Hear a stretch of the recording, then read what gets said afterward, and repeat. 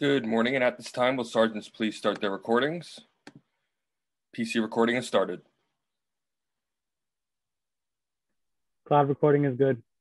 Thank you. Backup is rolling. Thank you. And Sergeant Lugo, would you be able to start with your opening statement? Good morning, everyone. Welcome to the New York City Council Fiscal Year 2022 preliminary budget hearing of the Committee on Aging. At this time, would all panelists please turn on your video? To minimize disruption, please place electronic devices to vibrate or silent. If you wish to submit testimony, you may do so at testimony@council.nyc.gov. Again, that's testimony@council.nyc.gov. Thank you for your cooperation. Chair Chin, we are ready to begin.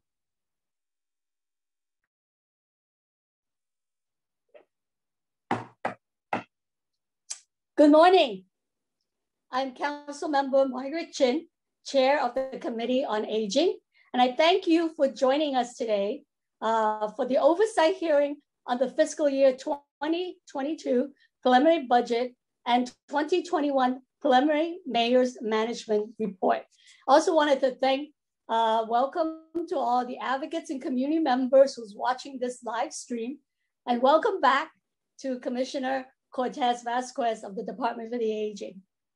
We are also joined by committee member, Council Member Diaz Jr., and other council member, I guess will be joining shortly, and we will announce them when they join us.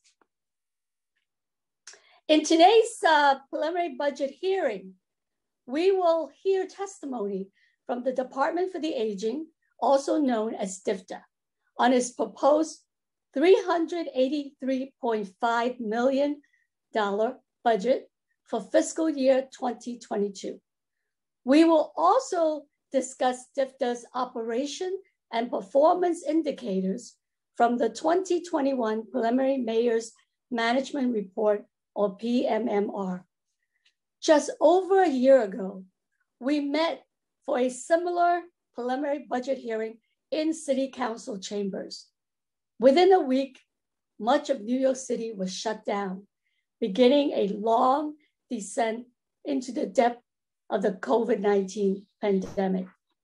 Today, we are lucky to have effective vaccines that are still being rolled out to seniors, and the prospect of new federal relief totaling $12.5 billion to the state and $6 billion to the city. Despite these positive steps, senior centers have remained closed for in-person activities since March 2020, even as amusement parks make plans to reopen. The preliminary budget includes no new needs for new investment like technology, meals, or senior centers, nor does it reflect federal revenue from the December 2020 stimulus or the potential March 2021 stimulus. The new stimulus bill contains $1.4 billion in funding for older American Act programs.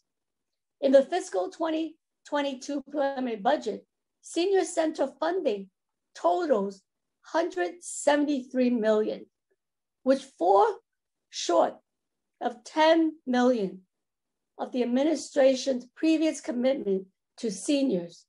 I would like to hear how the senior center budget support the cost of reopening center and how it has the resource to deal with the heightened nutrition, mental health, and health needs of seniors post-COVID. I continue to believe, as I wrote to the department in October, that DFTA should formally postpone its planned senior center RFP to deal with these programs and budget issues. With billions in new federal funding coming to New York, the administration must keep its promise to add the $10 million for senior center and rebid the system only once centers are open and have the necessary resource. Home delivered meal and Get Food NYC are also an important matter in today's hearing. Providers estimate that the need for home delivered meals has grown by at least 20 to 30% during the pandemic. There are also 777 or more seniors who are eligible for DFDA's home delivered meal, but are currently placed in the sanitation's Get Food program instead of DFDA's provider. I look forward to hearing how DFDA intends to ensure no senior goes without a healthy and nutritious meal, and how much is budgeted to meet the actual need for home delivered meals moving forward. Turning to DFDA's fiscal 2022 preliminary capital budget, there are no new capital appropriation in the next 2 years, which hampers the department's ability to plan for growth in the diverse New York senior population. This is important for the future of the system, given that the department's analysis show how 29 of the city's 59 community district needs senior center expansion.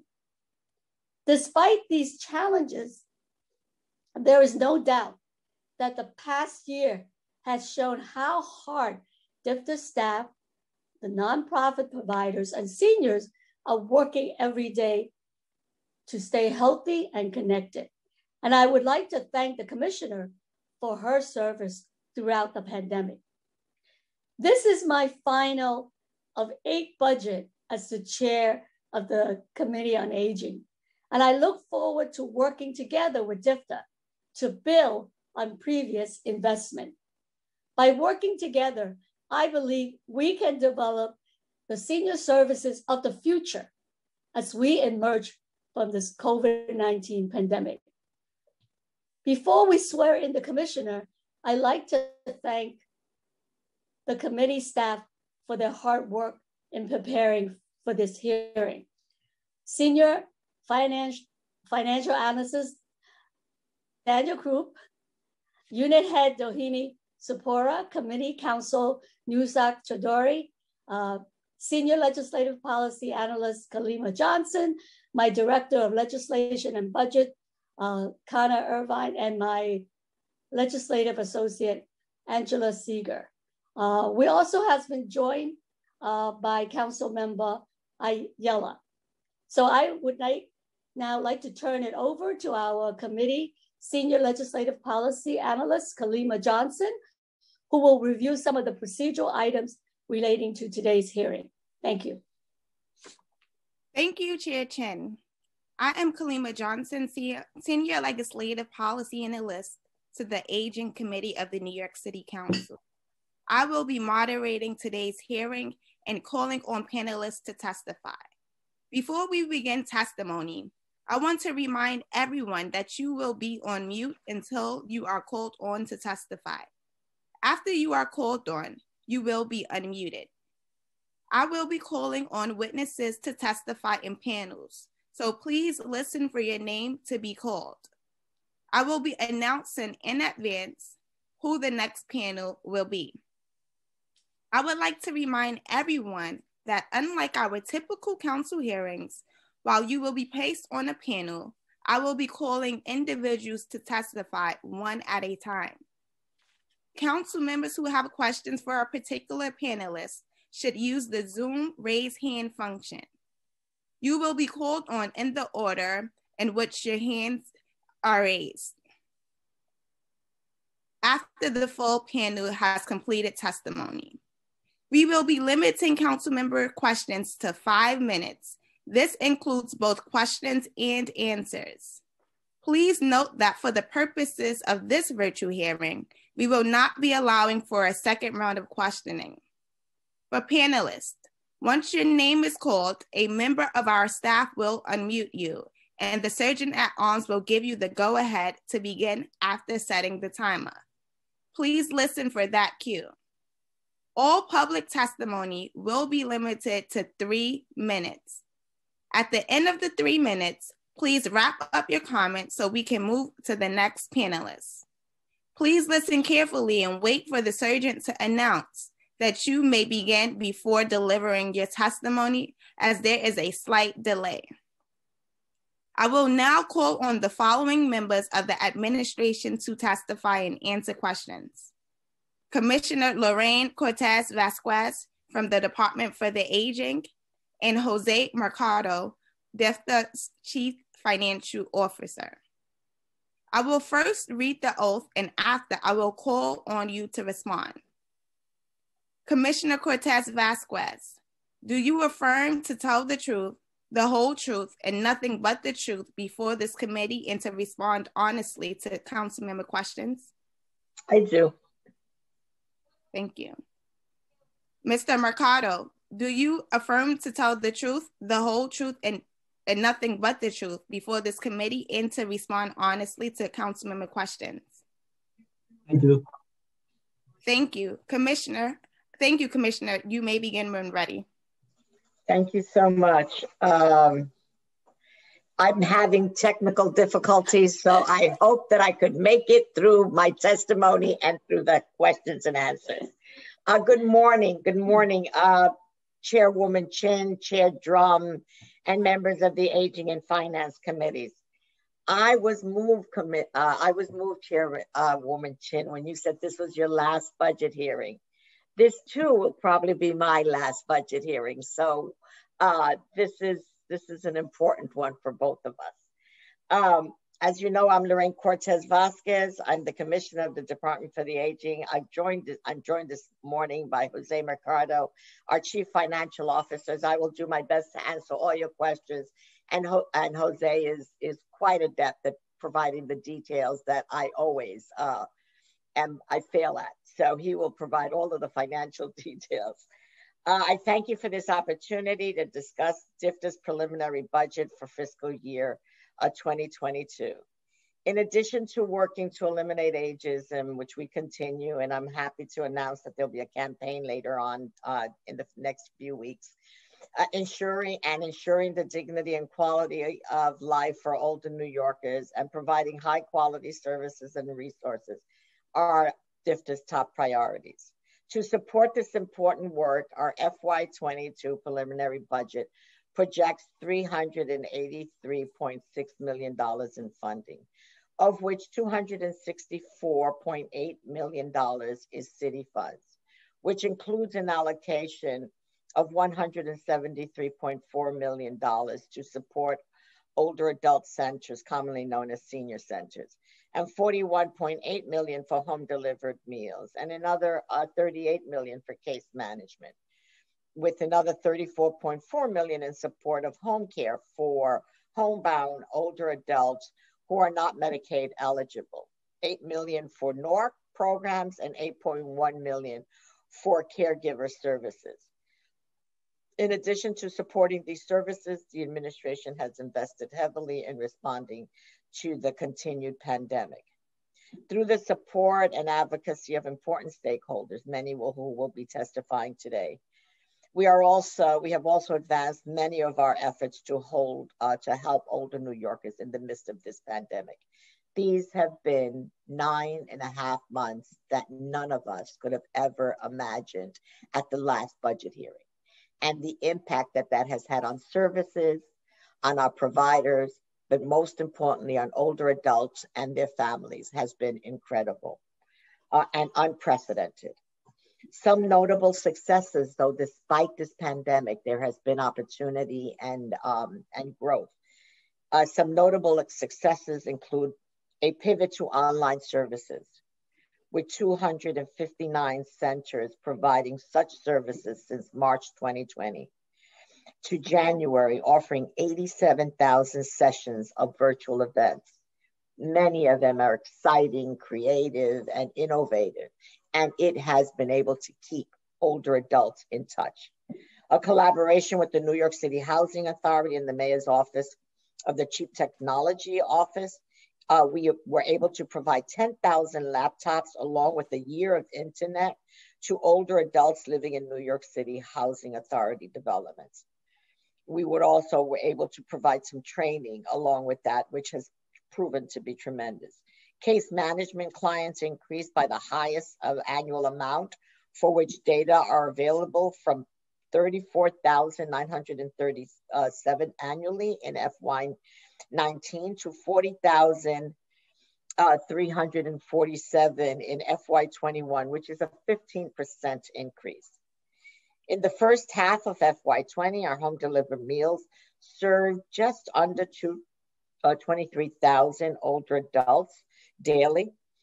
That enrollment spiked to roughly 27 during the start of the pandemic, but has returned back to just over 24,000 individuals in the first 6 months of FY21.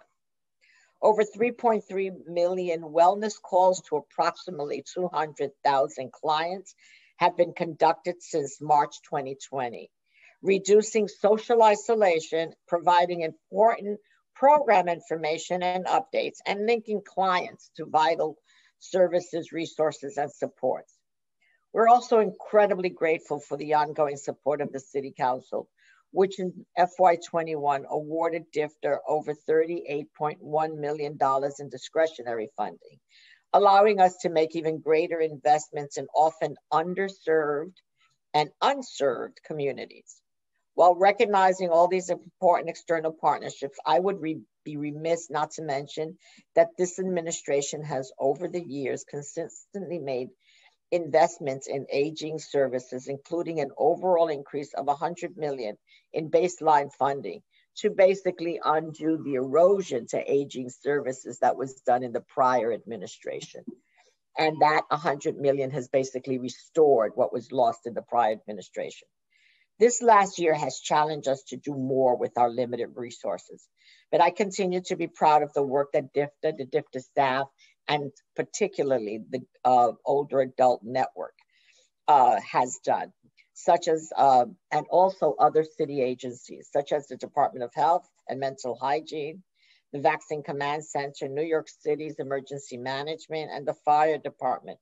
All have been collaborating to work and address the needs that have arisen during this pandemic. Older adults are fundamental stakeholders in the response to the pandemic. As such, DFTA has brought this lens and advocacy to our sister agencies as they deepen their focus on older adults. We appreciate these collaborations and look forward to maintaining these strengthened relationships even as the pandemic is behind us. It has shown that together, city agencies can make this an age-friendly, safe city. Service pivots, as you know, FY21 did not unfold the way we initially planned. Starting 3 months into the pandemic, which disproportionately impacts Black, Brown, and Asian communities, as well as older adults, DFTA and our providers had to quickly shift our services. You've heard this in every other hearing that we've had over the year.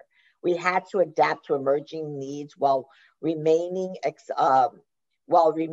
accessible despite Executive Order 100.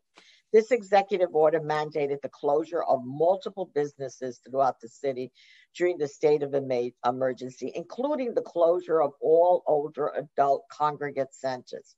Through these pivots, we are all reminded of the strength and the resilience not only of older New Yorkers and their families, while also highlighting areas of need and further investments, such as technology access, increased support for seniors and increased support for seniors who choose to age in place. We also need broadband in this city. DFTA services over the last year with our providers has transitioned programs and services to be virtual and telephone based. These include friendly visiting, geriatric mental health, which has grown tremendously, caregiver support, case management, and HICAP webinars, and the development of new programming such as fraud prevention and empowerment series through our Elder Justice Group. This pandemic, as many wonderful things as we've been able to get out of it and learn from it, we also learned that predators are on the rise every day, and we needed to strengthen our Elder Justice services. Virtual programs provide older adults with flexibility to join where they can at their convenience and not have it interfered with their schedules. It was an interesting learning. It forces community connection, wellness, and intellectual, creative, and physical engagement. We are increasingly seeing the value in this delivery method and are working on ways to ensure that virtual programming continue post-COVID to provide older adults with more choices and flexibility and state-of-the-art programming, regardless of where they attend. Older adult centers, many of which are offered some virtual programming, pivoted quickly in order to increase virtual program offerings in such areas as social engagement. Prior to the pandemic, 47 senior centers and sites affiliated with those centers were providing virtual programming. That number has grown throughout the pandemic, and as of this January, 259 older adult centers and their affiliated sites have offered over 87,000 sessions of free programming that include fitness classes, arts and crafts, music, socialization programs via Zoom and other apps. As a result, older adults now have a wider range of options and fewer barriers to attend. Centers are providing virtual programming in over a dozen languages. Virtual programming is one example of adapting to a changing need for our older adults. We've all learned more virtual programming and Zoom meetings than any one of us ever anticipated in our lifetime. We have learned the benefits of this option and look forward to continuing to offer increased virtual programming in the future. At the start of the pandemic, congregate meals of older adults would transition to grab and go. It was a good meal provision service. It worked effectively. But then immediately after that, we saw the science told us that it was important for older adults to stay at home. And then DFDA NYC direct meal delivery was imposed in March and in April of 2020, resulting in a successful provision of 1.7 meals to older adults and 75% greater meal service participation compared to 2019. Were there hitches? Absolutely. Were there glitches? Absolutely. We've learned tremendously from that experience. And as a matter of fact, we did an after program report, and many of those changes have already been implemented at DFDA. Since late April of last year, then Get Food New York, which was established by the mayor, he established a food czar and established Get Food New York City to address food hunger for all New Yorkers, had been responsible for filling the gap for unmet food needs for all New Yorkers. So we also know the suspension of congregate meals in senior centers has had a great impact on older adults and the center themselves and our whole network. For older adults, the absence of congregate meals results in a reduced social activity and engagement with the center itself, their trusted partners, their most trusted partners. We are eager to see senior centers continue to increase their engagement with their members and non-members as we await full reopening of senior centers. As you remember, one of my earlier hearings, I thought that was going to happen last May. And then I was hopeful we would do it in July. And here we are in March of 2021, almost a year without having senior centers. Social isolation occurs when a person has little or no contact with anyone. In older adults, as you all well know, it can be harmful to their well-being and lead to a variety of serious health problems, including depression, cognitive decline, and heart disease. Combating social isolation has always been a top priority for the agency. These efforts have increased over the last year. During the pandemic, as we said earlier, DFDA and its providers, all of its providers have stepped up to the challenge, have been conducting thousands of wellness and check-in calls. These calls serve as an essential purpose, not only to check in on an older adult, but to provide referral services like food, friendly visiting, elder abuse, mental health, and other services that the city is setting up during a COVID-19 pandemic. To date, more than 3.3 million calls have been placed since last March. And almost, as I said earlier, 200,000 adults have been reached. One of the things is that this pandemic has forced innovation and a rethinking of how we do everything. So one of the issues that has emerged is the friendly visiting program focused on isolation, largely homebound seniors who were served through DFTA's 21 contract service managers, which covered all 59 community districts. The program matches older adults facing the negative effects of social isolation with well-trained volunteers who help spend time with them in order to provide some social interaction. As a result, friendly visiting service serves as a mental health intervention program. The program model expands the older adults' connection to their community and may prevent the isolated older adult from declining into depression and loneliness. During last year, these visits have been conducted all virtually. To address the social isolation and loneliness of active older adults, DFTA also launched Friendly Voices, which is a version of friendly visiting. And we launched that in October 2020. This program is set up to remain virtual even after the pandemic is over and the eligibility is open to a wide range of older adults. Friendly Voices offer older adults the option to be matched with a volunteer, a peer, or a small virtual group.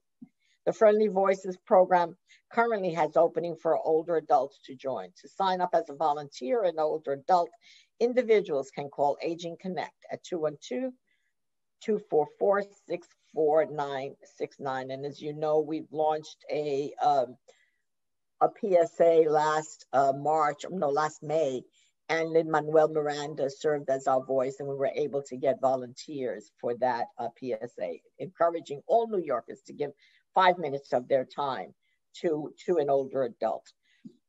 In February 2020, without in any way anticipating this pandemic, DFTA launched our Aging Connect hotline, which was to serve as a navigator assistance for families and older adults and introducing them to our operations and to the network at large. It was fortuitous that we did that in February. Through this program, we were ensured that older adults would have immediate and direct access to information and referrals as their families and friends would have. The line is staffed by full-time trained aging specialists and operates weekdays from 8:30 a.m. to 5:30 a.m. All of the staff speak at least one language other than English, including Spanish, Mandarin, Japanese, Cantonese, and Haitian Creole. The top call categories include benefits and entitlements, housing, meals, general information about DFTA programs and services. In the first year, Aging Connect received 79,000 calls, which is an average of 302 calls per day. The annual budget for this program is $3.1 million. Aging Connect has shown to be an excellent partner and navigator during this pandemic. Home delivered meals program is another vital component of DFTA's network, as you well said earlier, Chairwoman Chin.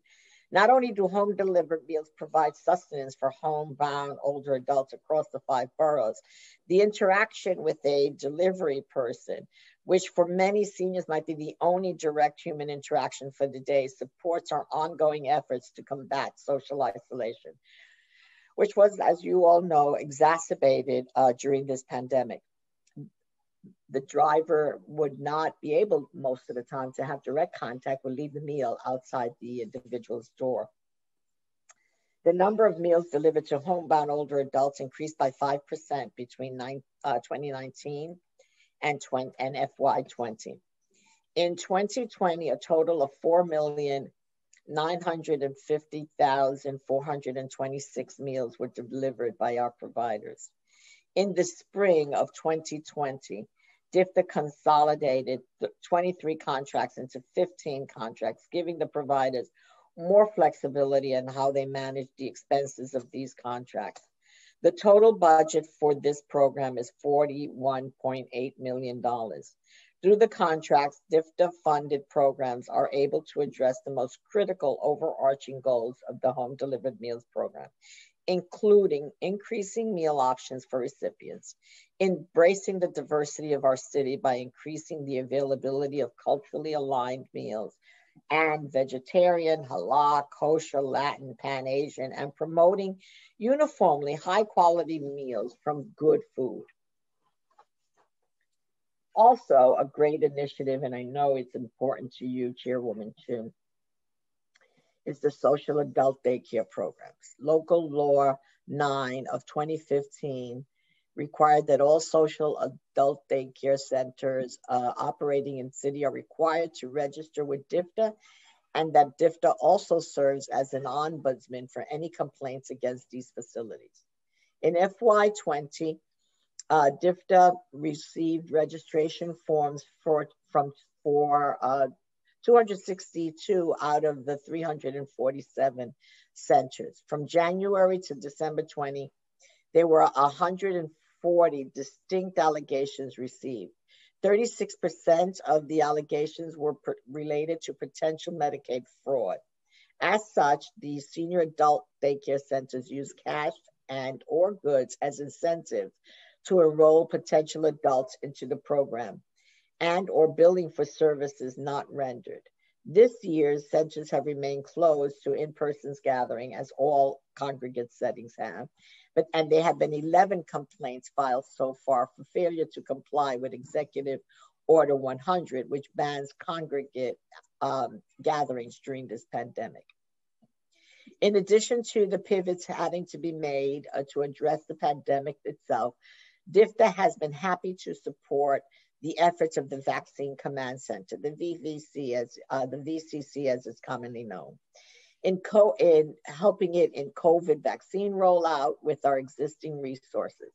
Upon the expansion of the vaccine eligibility to older adults, we immediately activated our providers to start contacting older adult clients to distribute information about the vaccine, as well as assist folks in scheduling their appointment. DFTAs and its providers are currently making thousands of calls a day in which we share information about vaccines, make appointments, and when necessary, provide available transportation options. We have also sent robocalls in several languages directly to older adults as part of this outreach. In partnership with the VCC, we've worked with City Meals on Wheels to place printed collateral about what older New Yorkers need to know about the vaccine in their home delivered meal boxes to approximately 20,000 clients. To supplement the free ambulance and taxi services offered by the city, many of our senior centers have made their vehicles available to support older adults' access to the vaccination appointments. We know the best systems have been laid out. However, supply has never been able to meet the demand. We believe that we'll have a breakthrough in that rather shortly. So lots of frustration around the supply and demand issues. DFTA is also supporting the plan to vaccinate individual adults who are homebound as well. For those who have limited mobility, bringing vaccine centers as close to them as possible is essential. With a focus on the 33 neighborhoods identified by the Task Force on Racial Inclusion and Equity, the city has set up temporary vaccine clinics at many NYCC senior center and community centers, as well as within NORCs. Now that a vaccine is available that is more easily transported, the city has started a pilot door-to-door campaign with the New York City Fire Department and will soon incorporate healthcare provider experience in home-based case, such as visiting doctors and nurses, as well as larger providers, including Northwell, Mount Sinai, and Montefiore, to provide in-home vaccinations to those who are unable to leave their home. DFTA and providers are reaching out to clients who are known or likely to be homebound within our programs to confirm that they would like an in-home vaccine. Currently in its initial phase, the program would scale up in the next coming weeks as supply of the Johnson & Johnson vaccine increases This vaccine does not have the same requirements, storage requirements, as Moderna and Pfizer.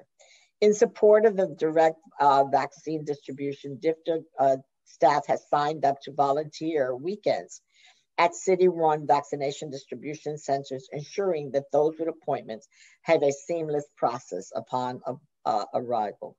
I have served as a secret shopper in many of the sites to ensure that access and services for older adults are adequate. I cannot reiterate enough how important our providers and community partnerships are, how the DFTA staff has stepped up through this process. From calling older adults to helping schedule appointments, disseminating information, and advocating for local sites. Our partners continue to advocate for and provide support to their community. We appreciate those services. We appreciate these efforts. We could not have been able to serve older adults without this partnership.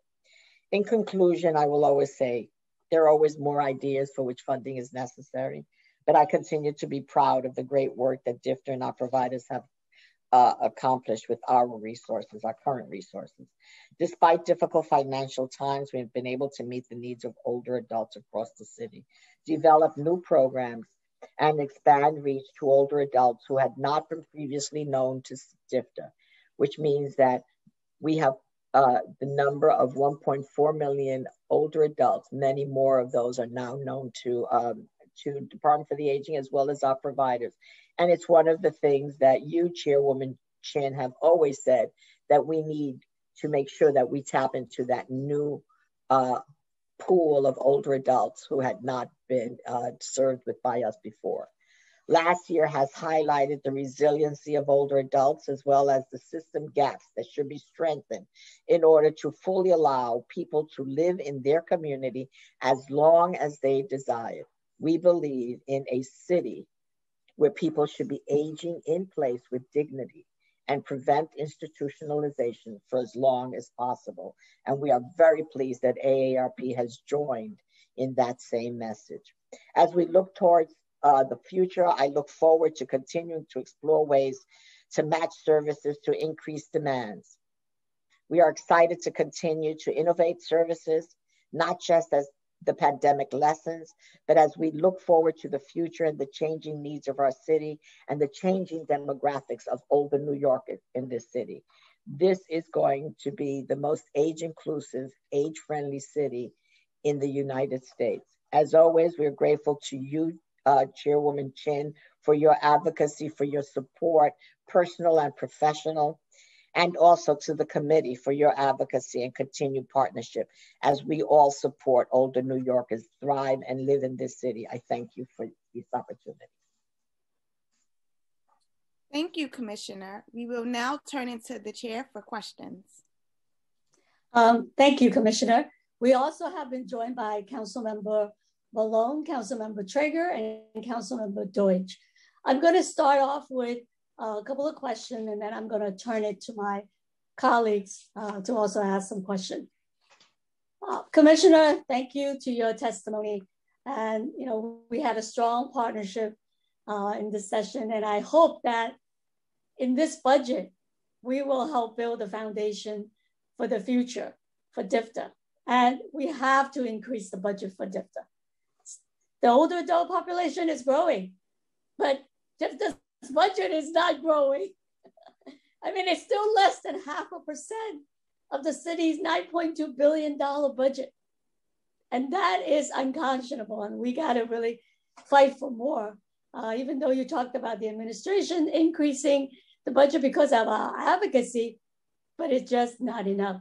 I mean, looking back at when you talked about the senior center utilization, in 2020, in the calendar year of 2020, senior center utilization was down 15% from 2019. DFTA reached 108,000 senior with its virtual programming this year. But in an ordinary year, there are usually about 7.6 million duplicated seniors who come to the center to have meals.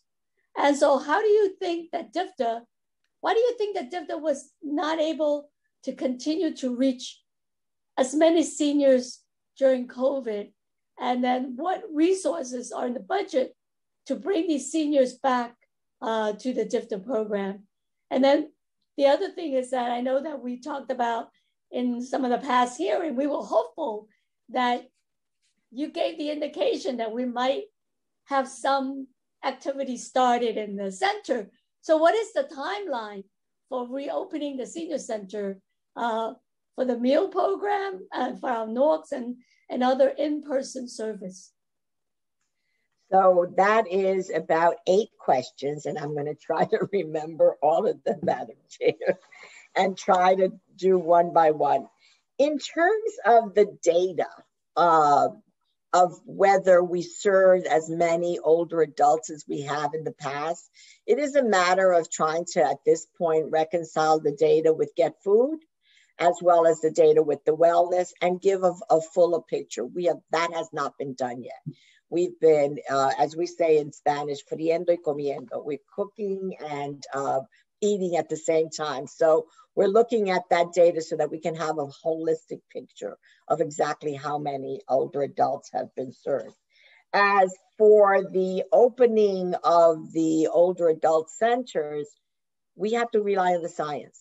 That's what we trust and that's what we rely on. When we get guidance that there is enough either herd immunity or whatever the new terms are, where it is safe for older adults to congregate, then we will be moving in that direction. That being said, we have never and are continue to work with our providers. 180 of them have said that they're interested, should we have the opportunity, and we're working with OMB right now, is to get them re-engaged in the meal provision, so that we can go to a direct delivery program, similar to Get Food, similar to what we did as DFTA Direct 1, we're calling it DFTA Direct 2, until the date that we can open the older adult centers. It's to get the programs engaged. And there's 180 of them right now that have been reviewed. And we are in partnership with OMB reviewing those so that we can get those going as soon as possible. The other question was related to the changing demographics and the size of DFTA's budget. You know, as I well know, that given the change in the demographics of the older adults, given the change in the growth numbers and where we've identified service gaps, we are constantly looking for innovation and new approaches so that we could address those gaps. Because the status quo is not going to, one, does not lead us to the future, and more importantly, does not serve the needs of even current older adults, much less the future and the number that we anticipate, particularly the changing demographics. Yeah, I mean, that's what I was surprised at. I didn't see any new needs in the DFTA budget. And in your testimony, you talked about the success of all these virtual programs, which is really looking at the future of connecting more older adults. And there was no requests for new needs for technology. I know that you and I have talked about before in the budget. I mean, how do we help more seniors have access to the training, to tablets, laptop? I mean, the program that you talked about, the 10,000 to NYCC seniors, that's a drop in the bucket, right? And so how do we ensure that more seniors will have this resource? Because as you said earlier, I mean, it's just a great way of connecting to more seniors who might not go to the traditional senior center for a meal, but they'll get online and participate in an exercise program and other kind of program. So do you anticipate, did DFTA have any information on how many seniors lack the technology access that could benefit from it? And then how is DFTA offering, another thing is that the budgetary flexibility for provider to get technology to seniors during COVID, to get them connected online. All right, so during this process, we worked again, one of our sister agencies, it has been the Chief Technology Officer, and we've been working very closely with them on some models where we could expand the program modeled after the NYCC program, but even expand that. And we're looking at that. We had something like 20 innovative volunteers from high-tech industry working with us to come up with some designs. And so we're looking at that right now. We know that it cost us $1.2 million for Oates, you know, to do the training for the NYCC program and the ongoing support for the NYCC program. So we have some indication. We constantly work with OMB on all of these conversations around innovations and future directions and aging in place with dignity. And so those conversations are always ongoing with OMB.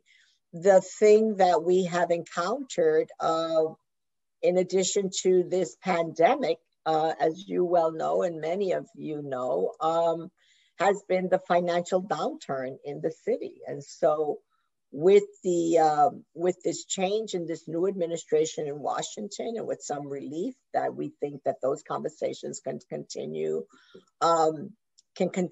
and maybe bear some fruit. But at this point, this city has faced an enormous financial downturn, and which has also impacted us. But there's hope coming in the future. So that's what in my opening, I wanted DFTA to really think about, well, how do we plan for the future? Anticipating that there will be some resource coming, and we need to really be prepared for that. In December of 2020, there was $900 billion from the stimulus that included a $3.2 billion through an emergency broadband benefit to help millions of students, families, unemployed workers to afford broadband that they need during the pandemic. Was DFTA coordinating to inform older adults, eligible seniors who might be able to apply for this benefit that are on SNAP and Medicaid? I would have to get back to you because I will see what we were doing with the virtual programming. I don't have that readily available. I'll have to get back to you on that. What I can tell you is for the homebound, what we did was we were able to, because of the increased demand in home delivered meals, with the stimulus money that we received at DFTA, we dedicated it to home delivered meals. And we've been able to, we set aside money so that we can continue meeting that increase till this July. And our home delivered meals, the increase in our home delivered meals are covered until then. Well, with the home delivered meal program, I think there were about 73,000 seniors that received the Get Food program in 2020. And then DFTA had to transfer around 800 eligible seniors that are eligible for home delivered meal to Get Food due to the overutilization of the home delivered meal program. So how much more funding is needed to fund the full need of the home delivered meal program? And how is DFTA reconnecting the seniors who are on Get Food to go back to the home delivered meal program? Absolutely, and that's exactly one of the issues that we're working on right now, Chairwoman Chin. We recognize, for us, there was in order of priority, it was to make sure that no one went an older homebound adult did not go hungry, right? And one of the things that we did was during the case management process, if the home delivered meal provider in their particular area was at capacity, even over capacity, and could not provide services, we immediately got them onto Get Food. That was the priority. And what we're doing right now is looking at how many are on Get Food, what is the capacity of the home delivered meal programs currently, and what will we need to continue to support those individuals on Get Food. Jose, do you want to add anything on the home delivered meals budget portion that I have missed? No, Commissioner, you actually hit all the high points. Yeah. Okay. So we're over capacity, and our providers are at capacity and working hard, and we use Get Food as a default. Okay. Well, I told the OMB director when we had the finance hearing that providers are asking for another $16.6 million for the home delivery meal program so that we meet the national average, because right now we're paying provider much less from the national average, and a lot of them are suffering deficits from this program, and that should not be the case. So we're advocating for more money on that. I'm going to come back. I hear you, but I also want to remind you that we also last year, as you well know, and with your support, we were able to increase the meal costs, the per meal cost for home delivered meals last year. Yeah, but not enough. So we got to do more.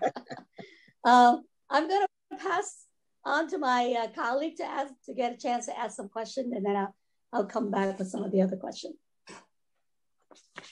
Thank you, Chair. I will now call on council members in the order they have used the Zoom raise hand function. Council members, please limit your questions to 5 minutes. The Surgeon at Arms will keep a timer and will let you know when your time is up. We will first hear from Councilmember Ayala, followed by Councilmember Vallone, and then Councilmember Deutsch. Councilmember Ayala? Time starts now. Good morning, everyone. Good morning, Commissioner. Morning. Good morning, everyone. So I have 2 questions. One of them is regarding, so I know that we don't have a date yet, and there's no way to predict when senior centers will be able to open.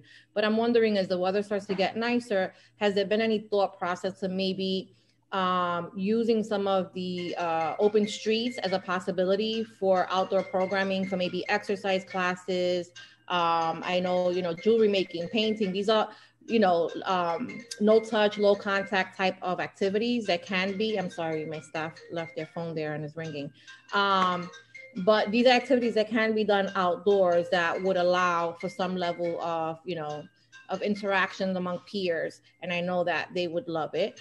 And then 2, the second question is regarding the mental health training. So we voted on that bill in October, I think of 2018, to require the mental health first aid training for case workers and individuals that work in senior centers that are coming, interfacing with the senior adult population. And I'm wondering, has any of that training started?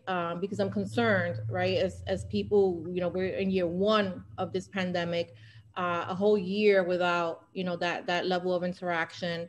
As caseworkers are making these calls, are they better prepared to identify mental health issues, depression in older adults that they're interacting with? Great, thank you for the questions. All right, so I'm going to take the first one first, all right, Council Member.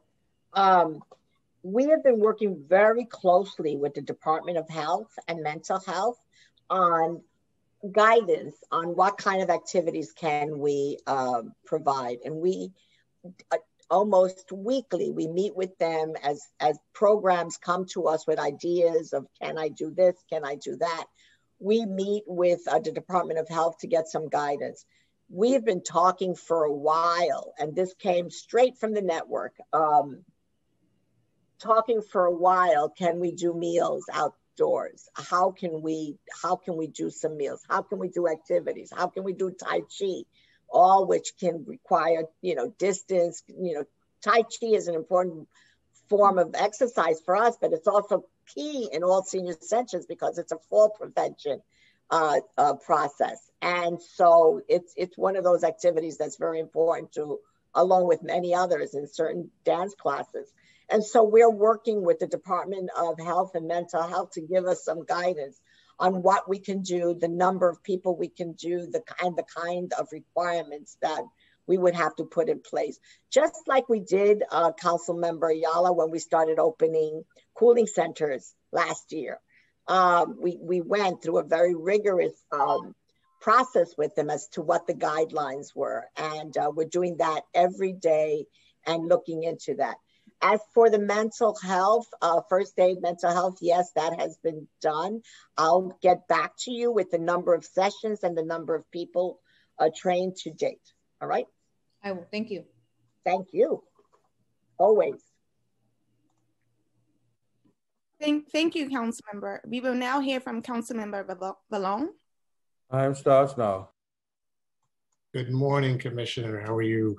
Good, good. Thank you. Said, this is our last one together. I know Mighty Margaret, as we call our aging chair, and I have been from day one for 8 years, and it'll be bittersweet next year watching this without us. But you know, we always champion DFTA to have more funds, right? That's our role. And I guess seeing after 8 years that this committee and under Margaret, seeing a budget, so it's not you, it comes from the administration. If the budget goes from 50 billion to 90 billion in those 8 years, and we're still at that 0.5%, you know, you just cry inside because you know there are so many more seniors that we can reach, but with the budget that you have, it's you're doing the work you can with what you have. But we are always going to fight for that extra funding, and that's a big hope of mine for the next administration to finally prioritize that budget.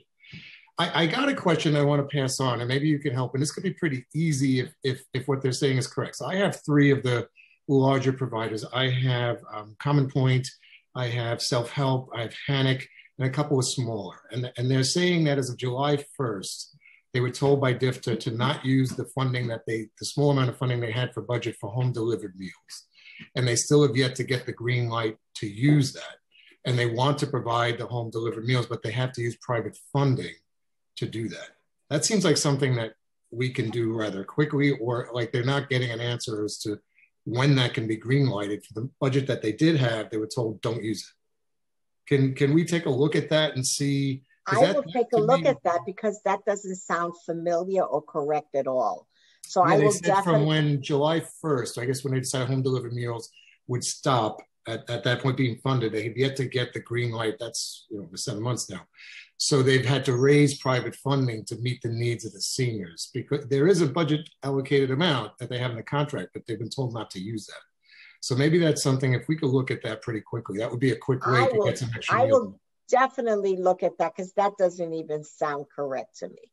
All right. And I have the greatest respect for HANIC. I mean, I they've been, I don't know what I would have done out here without them. They have been. Yeah, no, and Self-Help also. So they're excellent providers. We'll look into that. And immediately after this hearing, I'll get back to you. That would be wonderful because that's something we can do. And I will make sure that our staff gets back to them. All right. Perfect. Correct whatever. Right. And the only thing I wanted to think of is going through what we all went through in this last year is how do we maybe tackle or do things different in the future, in my eyes, when something happens again, right? And we all have to take new precautions for whatever comes. Like we saw in the schools, the kids needed to do virtual. And unfortunately, still at the high schools, a lot of the kids have either chosen to be home or still home. But without that technology, they would not have been able to continue some type of teaching. If the lesson for here is that we were not able to get to our seniors in their centers, and the deprivation of that family and human contact has been instrumental on new mental health issues and continuing for our seniors.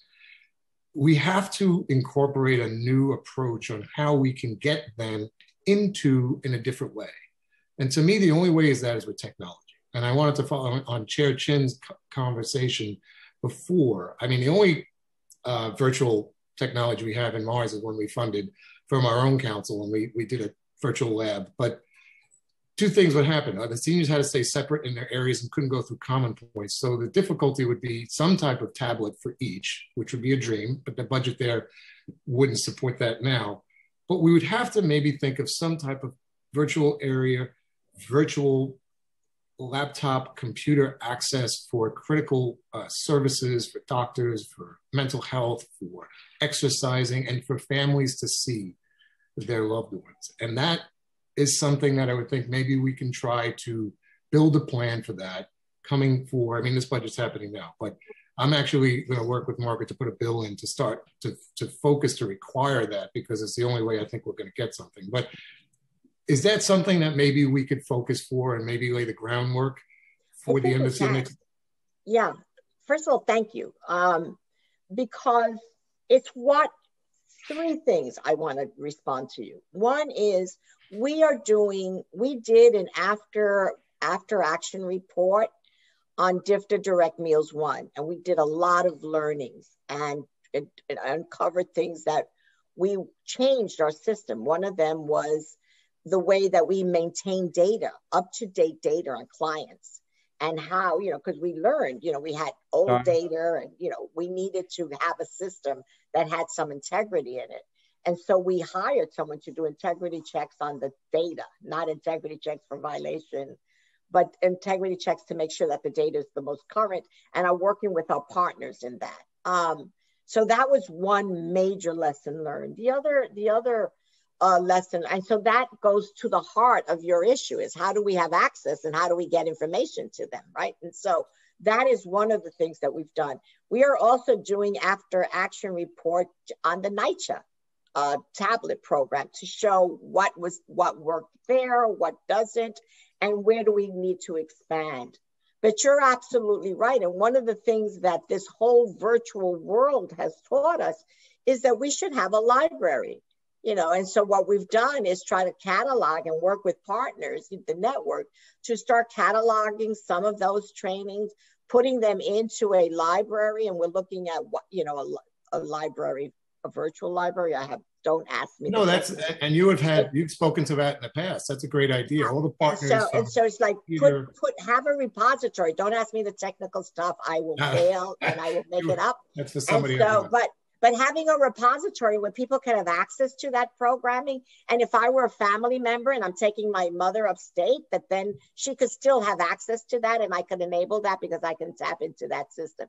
And those are the kind of things that we're looking at and that we've learned how, and also embracing family members and neighbors and extended family members more in this thing that we call breaking social isolation, which is not just those are all wonderful. Until we get, though, an actual piece of hardware, additional laptops, additional virtual, then all the data is not still giving us a human contact to the seniors that we couldn't get to see. And it broke my heart on so many levels. I mean, on another world, I do elder law, and all my clients can't get to see, or they couldn't be there when they passed, or when they were very sick, or when the COVID was at its peak. No one could have any, and couldn't even see them. So maybe I'd like to focus then, that strictly would have to be budget, because we know it works. We'd have to get some type of community center tablet or larger screen, and then hopefully in the future by floor and by room, so that folks could have those services, the library you're talking about, and also see a loved one or a doctor individually, safely, without mixing with them.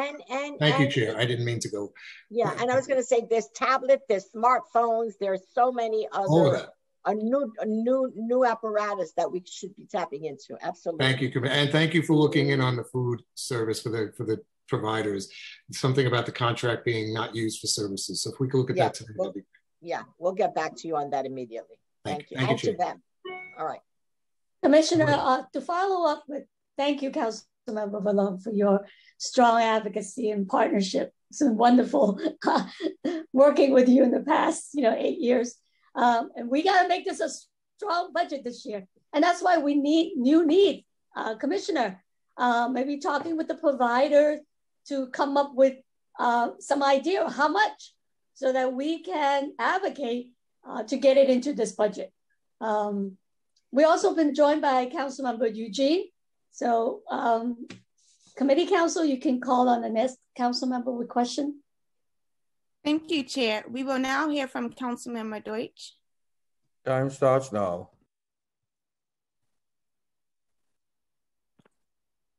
Thank you. Good morning, Commissioner. Good morning. Good morning. I'm sorry I'm not on Zoom because I have notes on my phone. And okay. So according to data, the number of homeless individuals age 65 plus increased over 300% from 2004 to 2017. And it continues to say that if nothing is done by 2030, the homeless population for seniors can triple. Now, I'm extremely concerned about the future of senior housing and the current situation of when a senior can't afford their rent, and even with all the programs such as SCREE. Now, I have been working on a senior housing plan in my district since the beginning of 2019, and this administration has been dragging their feet, and then I'm talking about hundreds of senior housing in my district. I have a plan. I have the space that's owned by city-owned, and up until yesterday, the administration's been ignoring land use and city planning regarding my plans since the beginning of 2019. Now, what role does DFTA play in senior homelessness, and what conversations does DHS, in particular Commissioner Banks, have with Department of Aging to work with your office on future senior housing, as well as seniors possibly being evicted or displaced from their apartments when they cannot afford their rent? All right, let me take that, parse it out as best I can, and try to answer your inquiries. As for senior, older adults who are homeless, we have 3 programs that we work with, Project Find, and several other programs. We have a program that provides supports for men who live in veterans who are homeless or who live in shelters. So we work closely with those providers that provide those services. We also work very closely with NYCHA if an older person is finding themselves at point of eviction. We have some interventions and relationships so that we can bring in some services and try to prevent that dispossessed notice or anything of that nature. We work very closely with HPD. You know that the city has a goal of a housing goal for older adults. We are well into that program, and we work very closely with HPD to constantly advocate for older adult housing. We know that it is essential because as a city, we believe and are committed to people aging in place with dignity, and part of that, it requires a home so that older adults can do that to avoid institutionalization. Housing is a critical need in this city, and it has been a great shortage. But as far as coordination with those sister agencies who have primary responsibility, it is something that we do on a regular basis, and we also support the network to ensure that we prevent homelessness wherever possible. So what is the goal, and has that goal been met? The development of older adult affordable housing, the mayor had a goal. I believe that was established about 2 years ago, that goal, and I will get to you as to what percentage has been met. I do not have that data with me. I will get back to you. Now, do you have any data on how many seniors have applied for the rental one-shot payments? I will have to get back to you on that. Okay. Do you have conversations with Commissioner Banks about senior homelessness? I have conversations with Commissioner Banks on many items, including homelessness, as well as food insecurity and income insecurity. Those are conversations that we have regularly. Does the Commissioner Banks, does he collaborate with you on senior housing plans that council members bring up to him? I cannot speak about individual items. I don't recall us discussing individual projects. When was the last time Commissioner Banks had a conversation with Department of Aging about senior homelessness? Can you recall that? No, I can't. Was it any time within the last year? I'm sure it was within the last year, because I'm sure it's centered around the pandemic and the homelessness and concerns we both share around the pandemic. So my question is, like, if a senior cannot afford rent, where does Department of Aging refer them to, and how is that followed up? If a senior cannot afford rent, it depends on who the referral source is. It usually is a community agency that then will advocate and turn it to the appropriate city agency to get that support. Okay. Do you feel that we need to build more senior housing? Of course, we need to build more senior housing. Of course we do. There's a shortage of housing in this city. There's a shortage of affordable housing. There's a shortage of senior housing, and the administration has a very ambitious goal for senior housing. Yeah, because it doesn't seem that it's that ambitious, because if I have a plan in my district for senior housing since the beginning of 2019, and I can get a meeting with Commissioner Banks to push this project, it doesn't seem that they're quite ambitious about it. Would you, Commissioner, support and help me and support my plan for senior housing to put some more pressure on this administration to move along with that plan? What I am willing to do, sir, with all due respect, is look at your plan, talk to you about your plan, and also find out what the status of your plan is. There's no status, because the city's been dragging their feet. It's approximately between 50 and 80,000 square feet of land, and it's right in Brighton Beach, and it's yeah. Councilmember Deutsch, I think we could follow up offline, because on Friday's hearing with HPD, they do have programs that's subsidize, building of senior housing, and there's a goal. And so we could also help reach out to HPD on this.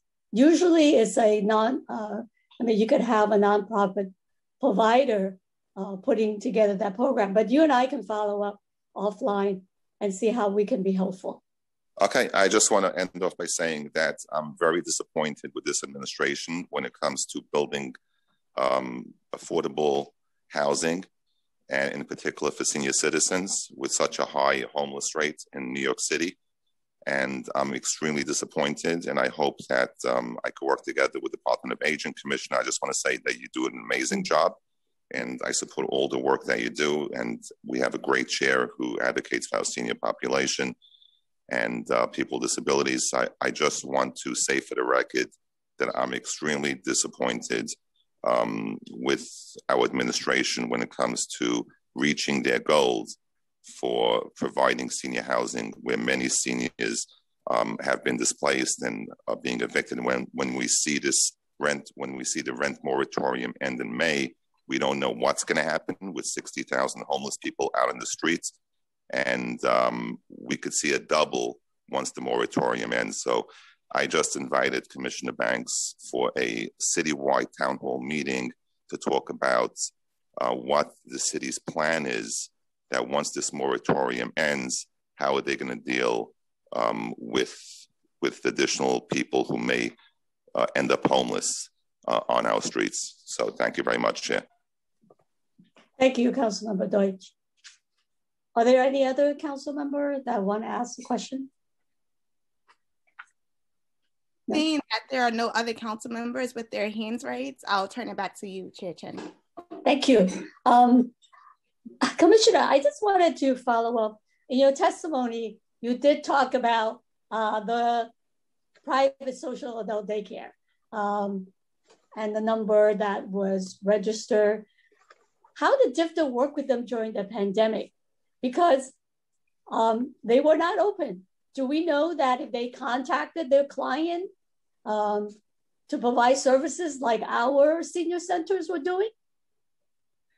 One of the things that we did was, frankly, Chairwoman Chin, and I'll get back to you on exactly what we did, but I can tell you where we spent most of our time was making sure that they were not open. And we had to focus on I can tell you the ones run by DFTA, you know, with your support, were in constant touch with their clients and providing virtual services. And what our goal was with the other ones was to make sure that they were not opening and making sure that, you know, that was our main focus, because we kept getting information that they were open and we had to go back and keep reminding them that they could not be open, and the risk that was being exposed. So, but I will get back to you on that exactly. What kind of oversight? We don't have oversight of them. That's a state requirement. Our role is as an ombudsman that you as frankly that you ensured that the city has some role is as an ombudsman, you know, which is to handle complaints and refer complaints to the appropriate authority. Yeah, I think a lot of those clients did reach out to DFTA or our senior service provider and got connected with Get Food, or I mean, that's the growing number of seniors that I think you've talked about in other hearings. Yeah, I don't have data, but I wouldn't be surprised that that was a contributor to the increase for home delivered meals. We don't have data to corroborate that, but I'm not. Commissioner, I can jump in. I mean, basically, a lot of them did pivot to doing outreach to their clients online. They did get paid to do that. Yes, that was part of their Medicaid reimbursement. Yes. Oh, okay. Yeah, because we heard some complaint from actually some of the SAC saying that they were not getting the reimbursement amount for what they were doing. I said, well, talk to your MLTC and the state. Great, thank you. So I just wanted to focus a couple of questions on the future of the older adult center, because in your in my opening I talked about, you know, the need, and in your own analysis with city planning, you mentioned that 29 out of 59 community district needs more senior centers, right? And so we didn't get the 10 million that was promised. I mean, that's not even enough, but we just want to make sure that that 10 million is in this budget. And I told the OMB director during the hearing. So what is the strategy to meet this need? And have you made a request to OMB to talk about increased funding for senior centers? Because there is a great need. Okay. I want to talk to you about the future. We know that there is going to be tremendous growth. We know that there are many more people aging in place, which is why we see the diversity of particular communities changing so much. We know that given that growth, we anticipate that there will be a need for anywhere between 17 to 19 senior centers, as well as additional NORCs, or included in that as additional NORCs. That is the future. We also know that in-home services are going to be required as more people age in place, and we want to ensure that this is a city that is age inclusive, where people could age in place with dignity.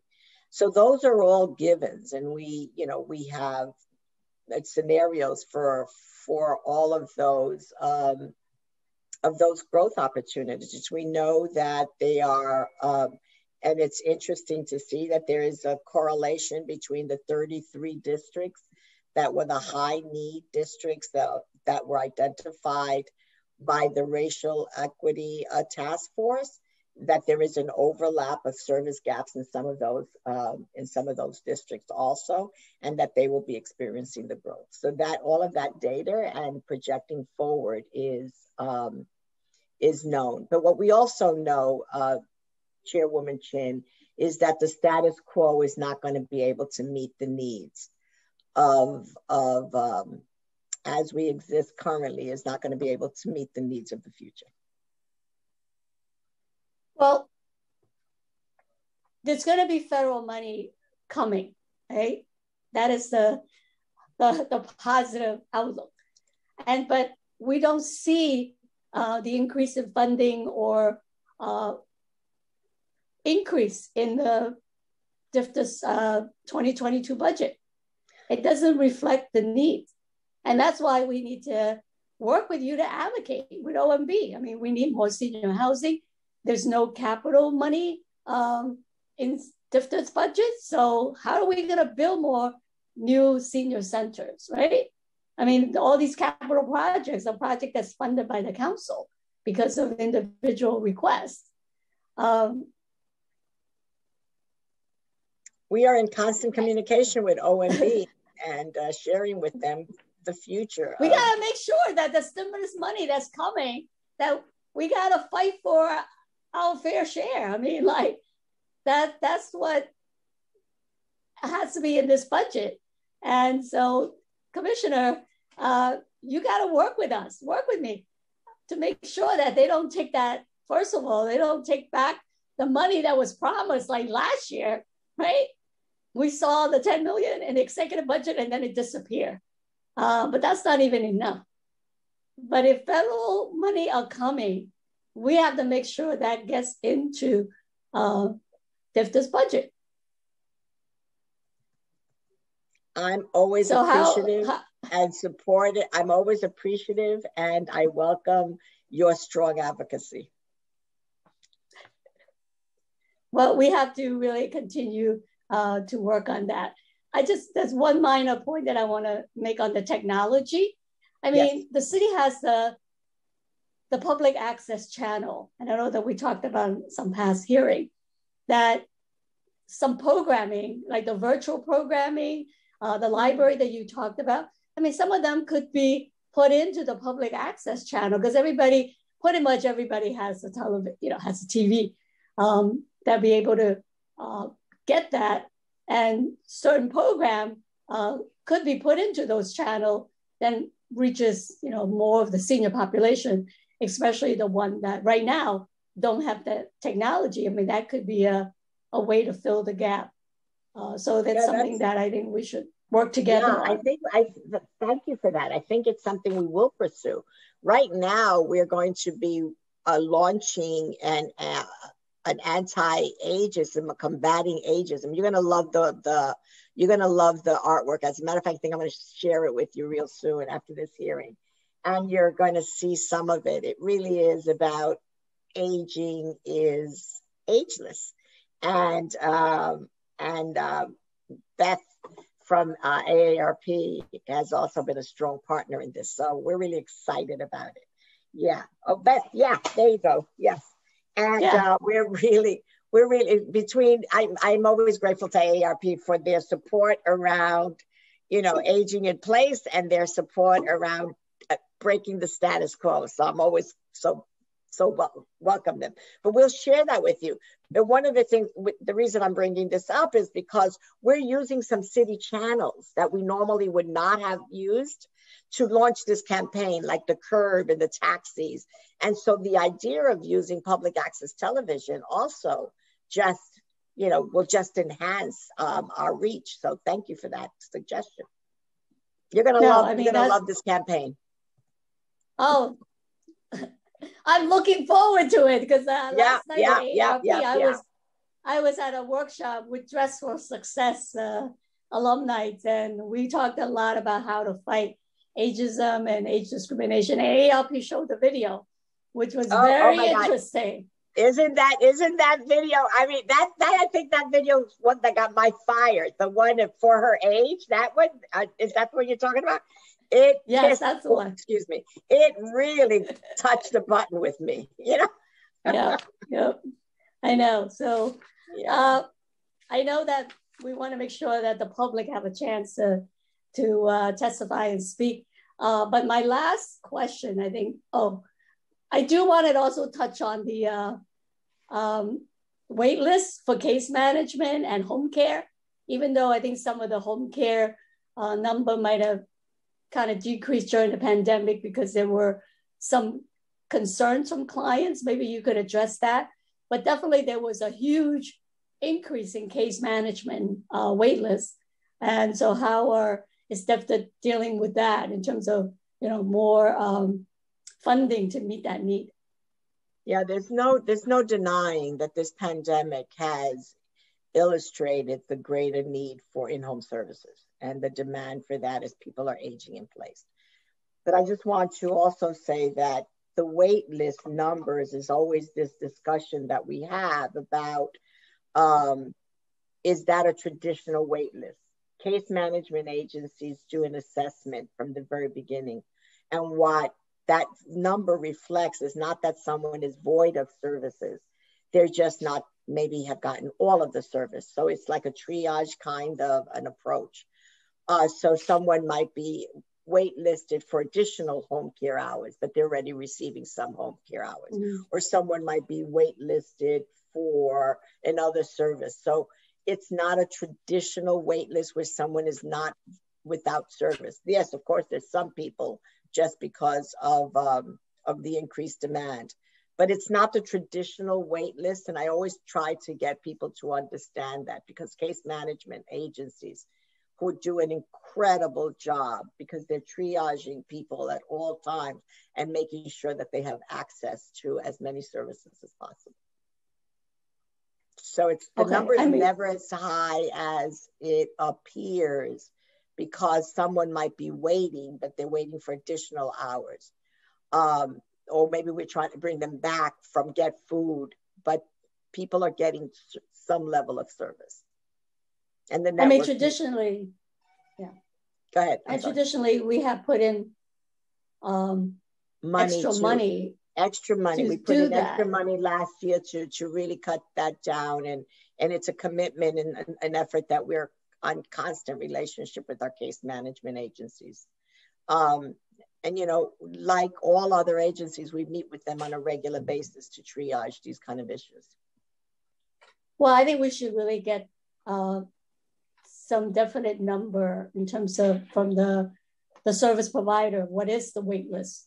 How many people are waiting for services, so that we know that how much more resources that we need to advocate, especially, the home care. I mean, that is such a wonderful program for older adults who are not on Medicaid. I mean, these are hardworking older adults that has contributed to the tax base, and they work hard for the city, and now they need help. And absolutely, we've heard back from the seniors who gotten this support and how great it is for them.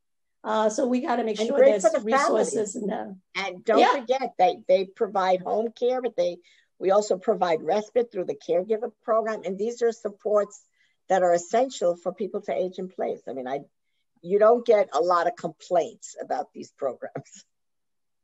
No, and a lot of people still don't know about the program. So when I mentioned it to them, they were like surprised that they can actually, I'm not on Medicaid. I qualify? So a lot of people don't even know this resource is available. So my last question is on the senior center RFP. Last year this time, we heard that, the RFP is going to come out, and then 5 months later, it didn't happen. And then there was some miscommunication. Provider thought that they only had a short period of time. But officially, I asked for a delay because right now centers are dealing with so many different issues. And we got to make sure that the budget is there, that we have enough resources to really support the expansion of the the senior center. So will you consider postponing the RFP past the July 1st, that was supposed to be the award date deadline? So I've been very responsive and respectful about everybody's issues around the RFP. And to that, I would say that it will be virtually impossible to have a July 1st start date if we delay and postpone any longer. We have taken everyone's considerations. There will be an RFP in 22, whether it's a July 1st start date, more than likely not, but there will be an RFP. We cannot continue with the status quo. Too much has changed in this city for us not to do that. But we're also being as responsive as we have been. And you know that I've said this to you, that an RFP has to come up so that we can really start shaping for current state, which is very different. These programs have been in place since, for some of them, for 10 years, 9 years. The last time we issued an RFP, and it was on a small scale, was 7 years ago. Who the older adult is today, who New York City is today, is very different than it was. And it's for all of us. I keep hearing from the network, from many people in the network. I've heard from few who don't want it, but I hear from many who also are saying, when is it coming? Because they too want to move on and grow and be able to respond to the future needs, to the current needs, which are very different than what they've been able to, and also to the future needs. And I'm sure that many of them will testify after I get off, and they will tell you their opinion. But I know that to be responsive and to live into the future, you've got to start sometime, and this is the time to start. Well, we will continue to work on that, but I think it's also important for the DFTA to make sure that we work with you, but to make sure that 10 million is added into the budget for our senior center so that they can, be prepared to meet the new needs that they need to do. I mean, they're doing so much more than what they used to do before. So when we prepare for the senior center to open, to have more virtual program and make sure that there's sufficient services, we got to make sure that at least that 10 million should be in there in the adopted budget. So that, or even more, but at least we got to make sure that money is in there. Great. Did you get a promise from OMB on that? We have on from OMB, what we have around that is that, and I've said this before, I don't think anyone, either in OMB or in this administration, is aware of that's a commitment. We believe that will be realized. And it was just this change in the financial situation that just set us all back.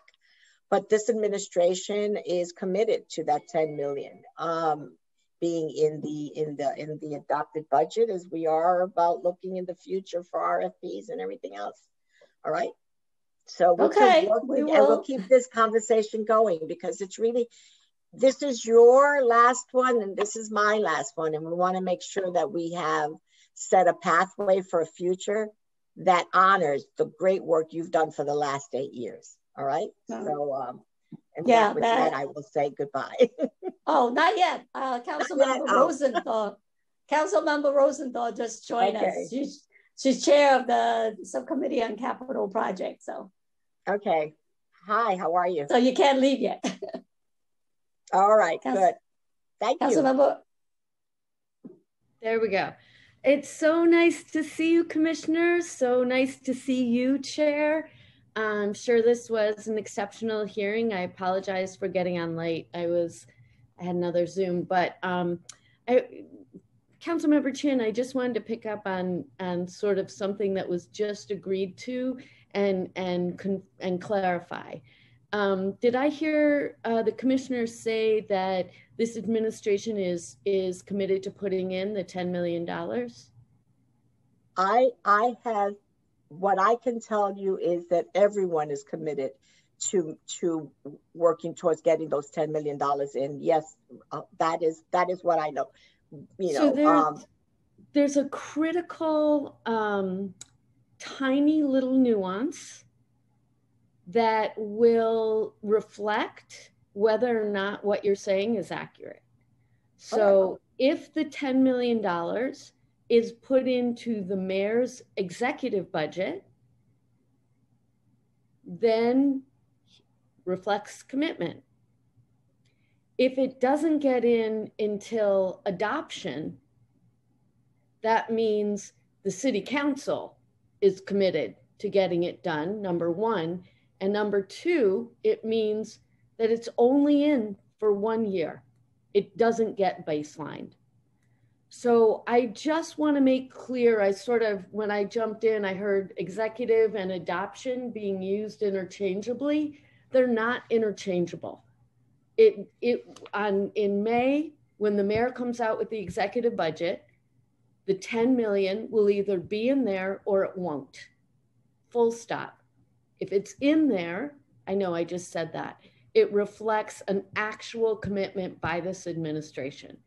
If it is not in there and Councilmember Chin has to, do everything in her power to get that 10 million to be part of the negotiated conversation on what the final budget is for next year, again, only 1 year, not baselined.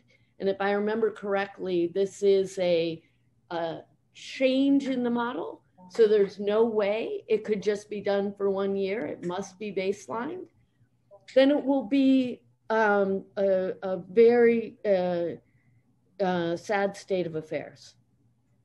So I just wanted to make sure everyone understood the distinction between executive budget and adopted budget. Does that make sense, Commissioner? It does.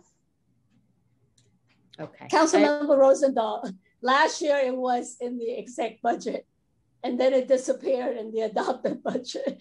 So because of the economic situation last year, right? Point. And now a couple of things dropped out between exec and adopted because the city wasn't able to go to the market to get just basic funds to pay for basic services.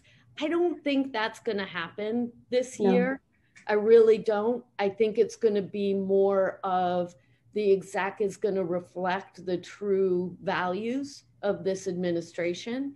And there will be funding for, there'll either be funding or there won't.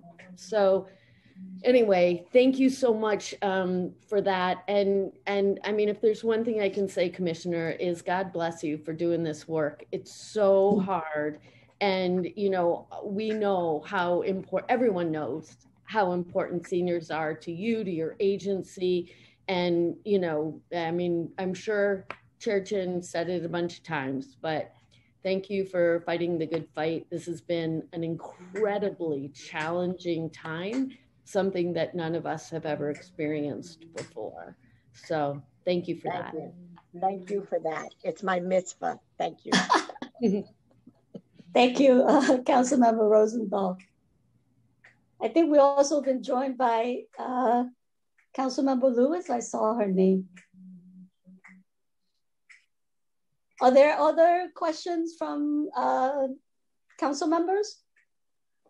Seeing that there are no other council members with their hand raised, I'm going to turn it to the chair for closing remarks. Okay. Commissioner, thank you. And Mr. Mercado, thank you for being here today on this preliminary budget hearing. And thank you for your partnership for all these years. And we will build on a strong budget so that services for the older adults will have a good future. And I look forward working with you on this budget to make sure that we get the resources that we need. So we'll continue our advocacy and confrontation until it's done. Thank you. Thank you.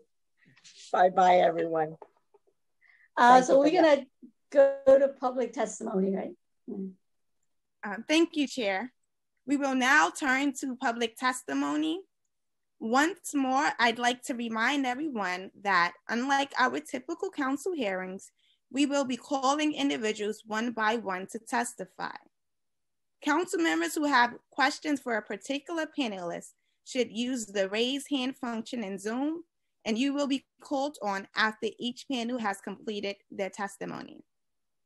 For panelists who, once your name is called, a member of our staff will unmute you, and the surgeon at arms will give you the go-ahead to begin after setting the timer. All testimony will be limited to 3 minutes. Please wait for the surgeon to announce that you may begin before delivering your testimony. The first panelist will be Caitlin Andrews from Live On New York, Tyra Klein from United Neighborhood Houses, and Beth Finkel from AARP. I will now call on Caitlin Andrews to begin. Time starts now. Thank you for the opportunity to testify today. Thank you, Councilmember Chin, for holding this hearing. My name is Caitlin Andrews, Director of Public Policy at Live On New York. Our members include more than 100 community-based nonprofits that provide core services that make New York a better place to age. For years, Live On New York has come to the city prior to budget adoption to highlight the importance of the Aging Services Network. Even with a growing, increasingly diverse older adult population, the chronic underfunding of DFTA has yet to be addressed. In fact, in recent years, providers have been promised millions of dollars in funding for senior centers that never came to be allocated, while also experiencing significant cuts and uncertainty to the indirect cost rate initiative. Amidst this, providers confronted a pandemic that put older adults at the greatest risk, not only to the virus, but to the negative health impacts of social isolation. In response, providers have changed their service models virtually overnight, shifting to reaching clients via phone or web, navigating new vaccine and food systems, and more. The workers who provided these services are and will always remain essential. They're also predominantly women and people of color who are consistently being disinvested in by our city. But our budget does not reflect all the work that they're doing. Given this, we're advocating for the following. First, I echo the concerns that will, I'm sure, be raised by my colleagues and has been brought up regarding the indirect cost rate funding initiative for FY20 and FY21 and going forward. As a note, the cuts to this program have been particularly severe within DFTA contracts. Like other providers, they received only 60% of their indirect cost rates in FY20. However, DFTA providers only received this amount for 7 months of their contracts, with the other 5 months being neglected. I have one provider who, for them, this means a cut of $350,000, $90,000 of which was due to that 5-month gap. They've also outlaid money in order to get the approved indirect cost rate and shifted money out of their contracts into the indirect cost rate that has now been underfunded. This cut is significant and it impacts directly nonprofits' ability to continue working and making sure that older adults remain fed, served, and a part of our communities. We also request $16.6 million to be added to the funding available for home delivered meals in order to increase capacity and meet new demand and increase the per meal rate that is still not at the national average, despite our calling attention to this for years. Finally, the city must fully allocate the promised $10 million in funding for senior center staff and $5 million in funding for kitchen staff.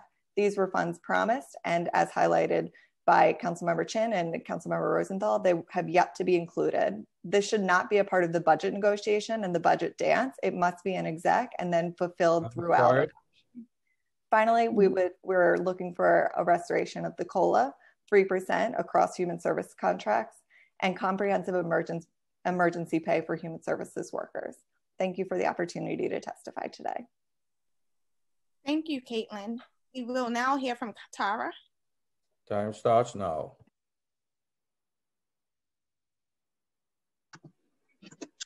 Thank you, Chair Chin and council members, for convening today's hearing. My name is Tara Klein. I'm a senior policy analyst with United Neighborhood Houses. UNH is a policy and social change organization representing 40 neighborhood settlement houses in New York City.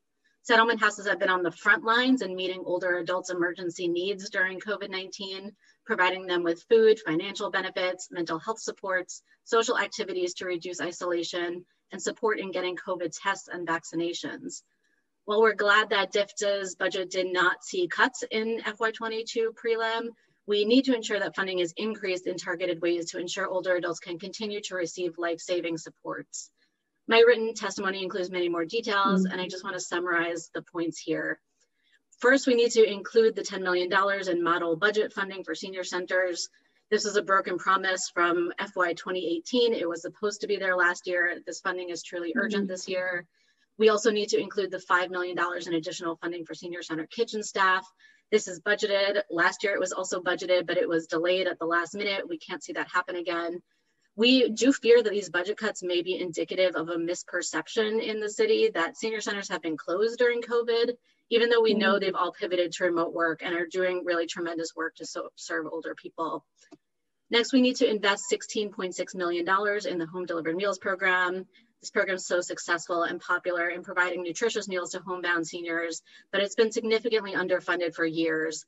There's been higher demand for this program during COVID, and we need to bring HDM up to the national average cost of a meal. And we need to stop the policy of switching older adults who qualify for home delivered meals into Get Food, which does not include social services and is inferior quality food. Next, we need to restore funding to the NORC program, including council funding for nursing services. Thank you for that support for the last 2 years for NORCs. We also need to look to enhance NORC staff salaries by at least $1.7 million. This will help ensure parity with other DFTA funded contracts. Next, we need to restore and increase DOHMH's geriatric mental health initiative to $2.86 million.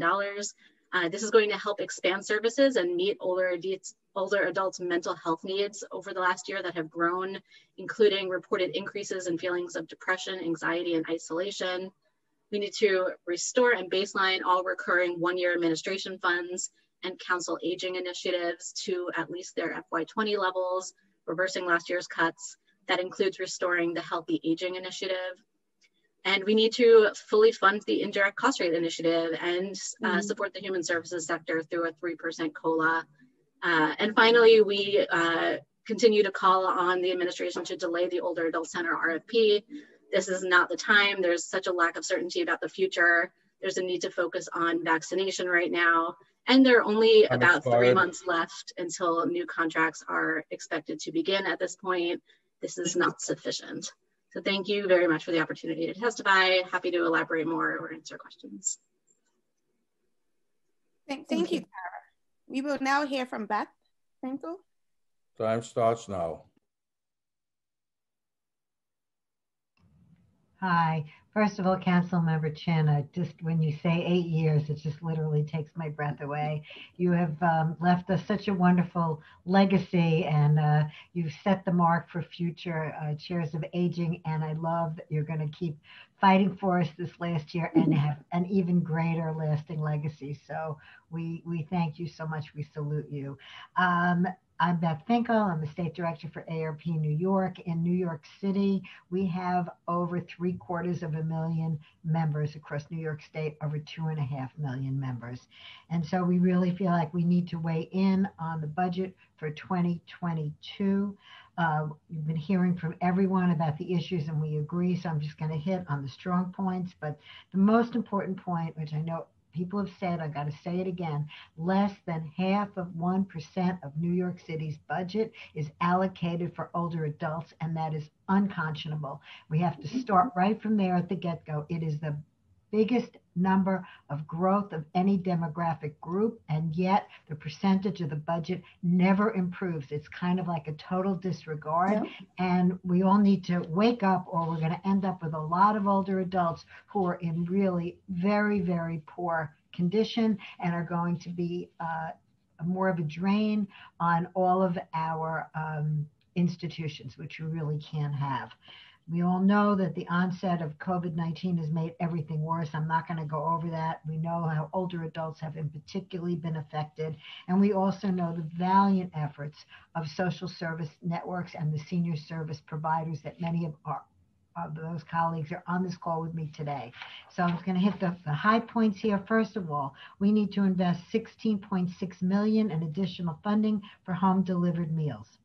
Second, we need to call on the city to allocate that $10 million in funding for senior centers, and it must be baseline. I thought Council Members Rosenthal's point about the executive budget is so key to this. We also need $5 million in funding senior center kitchen staff in the FY22. Third, we call upon the city to expand funding for senior centers and other DFTA providers to improve with their technology infrastructure. I think we heard that again and again. Fourth, we recommend that the city continue to preserve discretionary and one-time executive funding in FY22. And last, we want to really voice ARP's concern about the chronic underfunding of human service contracts with not-for-profit providers, especially in regard to providers of aging-related services. The 3% indirect cost rate funding initiative really is so important to allow the COLA for employees not to expire and to renew it for 2021. Okay, so we believe these investments in the FY22 budget will help New York City's 50+ residents recover from the current crisis and improve their livelihoods as well as their well-being, and ensure that the city's network of aging-related nonprofits and senior providers have the financial stability to continue to bear out this storm and to arise from it stronger and even more productive than they already have been. And I thank you all again. Thank you. Thank you to that panel. This is a reminder to all of the council members that if you would like to ask questions of this panel, please use the Zoom raise hand function. Thank you. So I will now be calling on, seeing that no council members have their hand raised, I will now call on the next group of panelists. Molly Krakowski from JASA, Melissa Stoltz from SAGE, and Ravi Reddy from the Asian American Senior Community. We will begin with Molly. Time starts now. Hi, thank you so much, Chair Chin and members of the Aging Committee for the opportunity to testify today. JASA is a nonprofit organization serving over 40,000 older New Yorkers. We are very appreciative of the council and especially Councilmember Chin for your leadership of the Aging Committee and your continued support of aging services and the needs of the human services sector. Your leadership in budget negotiations last year and your continued focus on the needs of older New Yorkers this year have been critical in the city's response to COVID-19 and keeping the spotlight on older New Yorkers. JASA's budget requests and priorities for FY22 are tied to fair funding of social service contracts in New York City. We're looking to the city to fully fund New York City contracts and to honor the indirect rates that were approved prior to the FY21 budget, and to keep hold of the critical New York City Council initiatives supporting senior services, such as the NORC initiative, Support Our Seniors, DOVE, Digital Inclusion, and Sukasa, and the executive funding that has replaced some of those NORC funding that were previously funded exclusively by the City Council. Over the course of the past year, JASA did a full pivot. We've been providing thousands of telephone calls and remote services and classes and coordinating all sorts of programs and peer support groups remotely and online. Our home care workers, our home delivered meals staff continued providing daily deliveries. Our community guardian and adult protective service staff continued meeting with clients. And just to give you a sense, APS staff managed 4,400 referrals and conducted 9,700 face-to-face visits between March and January. So those people have continued throughout being a face in the community. We are very closely working with the city and with DFTA in all vaccination efforts, including in our Section 202 HUD housing, where we've vaccinated over 1,000 of our 2,200 tenants in conjunction with CVS clinics. In FY22 and in planning for the future, we need to think about services in terms of broader delivery strategies. The city has to ensure that older adults have the technology to connect to services, and the city council funds can't be used for devices. The city has to make those devices available and the supports for those services. Beyond technology, I want to focus on indirect costs. JASA had been approved for the new indirect rate like other service providers. We lost nearly $500,000 in FY20. We still don't know 3/4 of the way through this year what our indirect rate is for the current year. We need the indirect rate put in place. Just to give you a sense, our accounting department has been submitting and resubmitting numerous budget modifications throughout the year. The HR department has been doing PPE and staff related changes every time there's a change in what is required and what we need to do with staff and how they can take time off and what to do about staff that's been exposed. It's the amount of IT support, and this is all indirect, the amount of IT support to manage a fully remote hundreds of workers and programming is tremendous. And so I know we're out of time, but I really want to thank you for the opportunity to testify and to put that indirect front and center as a commitment that the city made as we move into the FY22 negotiations. And I hope it will be in the executive budget to fix the current situation, because it's a real need. Thank you so much. And thank you for all these years of chairing. Thank you. Thank you, Molly. Next, we will be hearing from Melissa Sklarz. Time starts now. Thank you. Sklarz. My name is Melissa Sklarz. I am with SAGE, the oldest and largest organization to improve the lives of LGBT elders. Thank you, Chairperson Margaret Chin. You are a fierce warrior for us all. Thank you, Beth Finkel. 0.5% funding. Awful. Hopefully that'll improve. LGBT elders are more invisible. They're more disconnected. Thin support networks. Less family support. Quiet.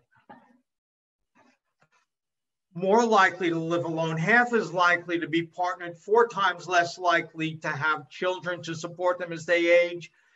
LGBT elders in New York depend upon community service providers such as SAGE. Our community has more poverty, more health issues, more bad health. COVID has exacerbated all this. We have lost our people in our constituency. What we have done with SAGE is we have created LGBT-friendly, affordable senior housing. We have done this at Stonewall House in Fort Greene in Brooklyn. We have done this in Crotona Pride House in East Tremont. In the Bronx, 145 units in Brooklyn, 83 units in the Bronx. Both are anchored by SAGE centers. In Brooklyn, it's 6,800 square feet. In the Bronx, it'll be over 10,000 square feet. We have state-of-the-art services, quality programming. We have personnel on the ground available, not only to residents, but for all elders in the neighborhood. Both of these will join our network of 6 different SAGE centers throughout the city. They will be a beacon. COVID has forced us to bring all of our programming online. We have, in spite of COVID, created new programs such as SAGE Send to help elders with their finances, and SAGE Connect to fight isolation and connect them with trained volunteers. We've even helped with vaccine appointments, something that was unimaginable as recently as 2 years ago. I'm here today to ask the council, in their endless support of us, for restoration of our funding. Our SAGE centers, especially the new ones in Brooklyn and the Bronx, will be everything that all of our other centers have been. They will provide people, community, places to go, support, and they will grow, and it'll be like a pebble in a pond. It'll ripple out throughout the rest of the neighborhood and support this. So the council has been great. I look forward. You have all of my written information. I don't have to go into the numbers now. And thank you again, Margaret Chair. Thank you. Thank you. Next, we will hear from Ravi Reddy. Time starts now. Hi, I want to thank this committee for holding this hearing and giving the Asian American Federation the opportunity to testify on the needs of our senior community and our senior service providers. Thank you so much, Chair Chen, for your years of constant advocacy and vocal support for our community. It's truly appreciated. I'm Ravi Reddy, the Associate Director of Advocacy and Policy at the Asian American Federation. If anything, this fiscal year's budget will need to support a city that is at once in the grips of a pandemic and simultaneously recovering from it. And the dollars should first flow to the communities and the populations most vulnerable and most impacted in both. That's why we're here today.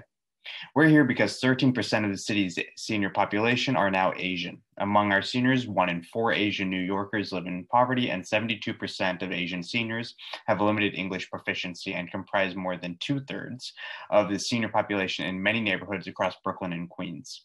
Additionally, 1 in 4 LEP Asian seniors in the city do not have access to the internet at home. This budget must address the importance of increasing direct service capacity in our community during the pandemic. We are seeing challenges because of the sheer number of languages spoken in our homes and the accompanying lack of accessibility to vital information. Considering the high poverty and LEP rates among our seniors, having access to services is extremely difficult and compounds the existing isolation that many are already struggling with. Asian seniors, many of whom are immigrants, have a greater need for access to these programs, in part due to the continued after effects of the previous administration's public charge assault. In addition, the city must fund an emergency network of linguistically and culturally competent food service programs and connect Asian seniors to these alternative food benefits in order to begin to address the harm inflicted on this population by the loss of access to traditional government assistance programs and shortcomings in culturally competent city services. And while Asian New Yorkers comprise at least 10% of the population in more than half of the city districts, while the other half have some of the fastest growing Asian populations, from fiscal year 2002 to 2014, the Asian American community received a mere 1.4% of the total dollar value of New York City's social service contracts, a reflection of a broader long-term trend. But our senior service member agencies are working beyond capacity in support of our elders, and they're creating and innovating processes to make sure our seniors are getting the services they need as efficiently and safely as possible. One example is using meal delivery service to conduct mental health wellness checks with trained volunteers in Queens, or sourcing culturally competent food from farmers growing Asian vegetables in Brooklyn. From May to November alone, AAF helped 6 senior serving organizations to serve almost 3,000 seniors with nearly 20,000 food services and 8,500 assurance calls. Nevertheless, as City Council works on this year's budget, council members must keep in mind the persistent inequities in city contracting practices and the systemic barriers facing our community-based organizations seeking the dollars the council is allocating for this year. Contracting processes must prioritize the CBOs that have the expertise needed to make the most of every dollar in our communities by giving greater weight to organizations with demonstrated track records of serving low-income, underserved immigrant communities with linguistic and cultural competency. Our CBOs are leading by example in the provision of direct services, from providing wraparound services that include mental wellness checks to allying with food suppliers that provide culturally competent food. With the looming budget cuts, our advocacy efforts and budget ask is that our nonprofits be provided with enough resources to protect essential services to support our elders. We understand the city is in dire financial straits, but CBOs have led by example in how to spend city dollars effectively, and this moment presents an opportunity for this city council to show that New York City can still lead by example in protecting its most vulnerable. We are the Asian American Federation. Thank you for allowing us to testify, and look forward to working with all of you to make sure our senior communities get the support they deserve. Thank you. Thank you. Thank you to this panel. Seeing that no council members have their hands raised. Okay. Chair Chen. Yeah, I just wanted to thank the last 2 panel, the advocacy organization and the service provider, for all your great work, especially during the pandemic, in serving our seniors and the most vulnerable seniors. And I look forward to working with you to make sure that we get a strong budget this year, that we can increase more. Hey, get us to 1% at least, right? To start off with. So we gotta continue to advocate. I urge all of you to also reach out to other council members, district that you serve, to help us with this advocacy, because we can't do it just by ourselves. I need all my colleagues on board, colleagues on the budget negotiation team, and colleagues across from all districts. So get your members to help us and to get the support. Thank you. Thank you, Chair. Seeing that no other council members have their hand raised to ask questions, I will now call on our next panel. The next panel will be Rhonda Soberman from the Visiting Nurse Services of New York, Rachel Sherrow from City Meals on Wheels, and Kimberly George from Project Guardianship.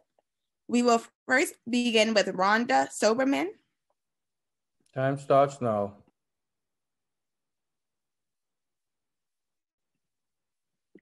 Rhonda, you're muted.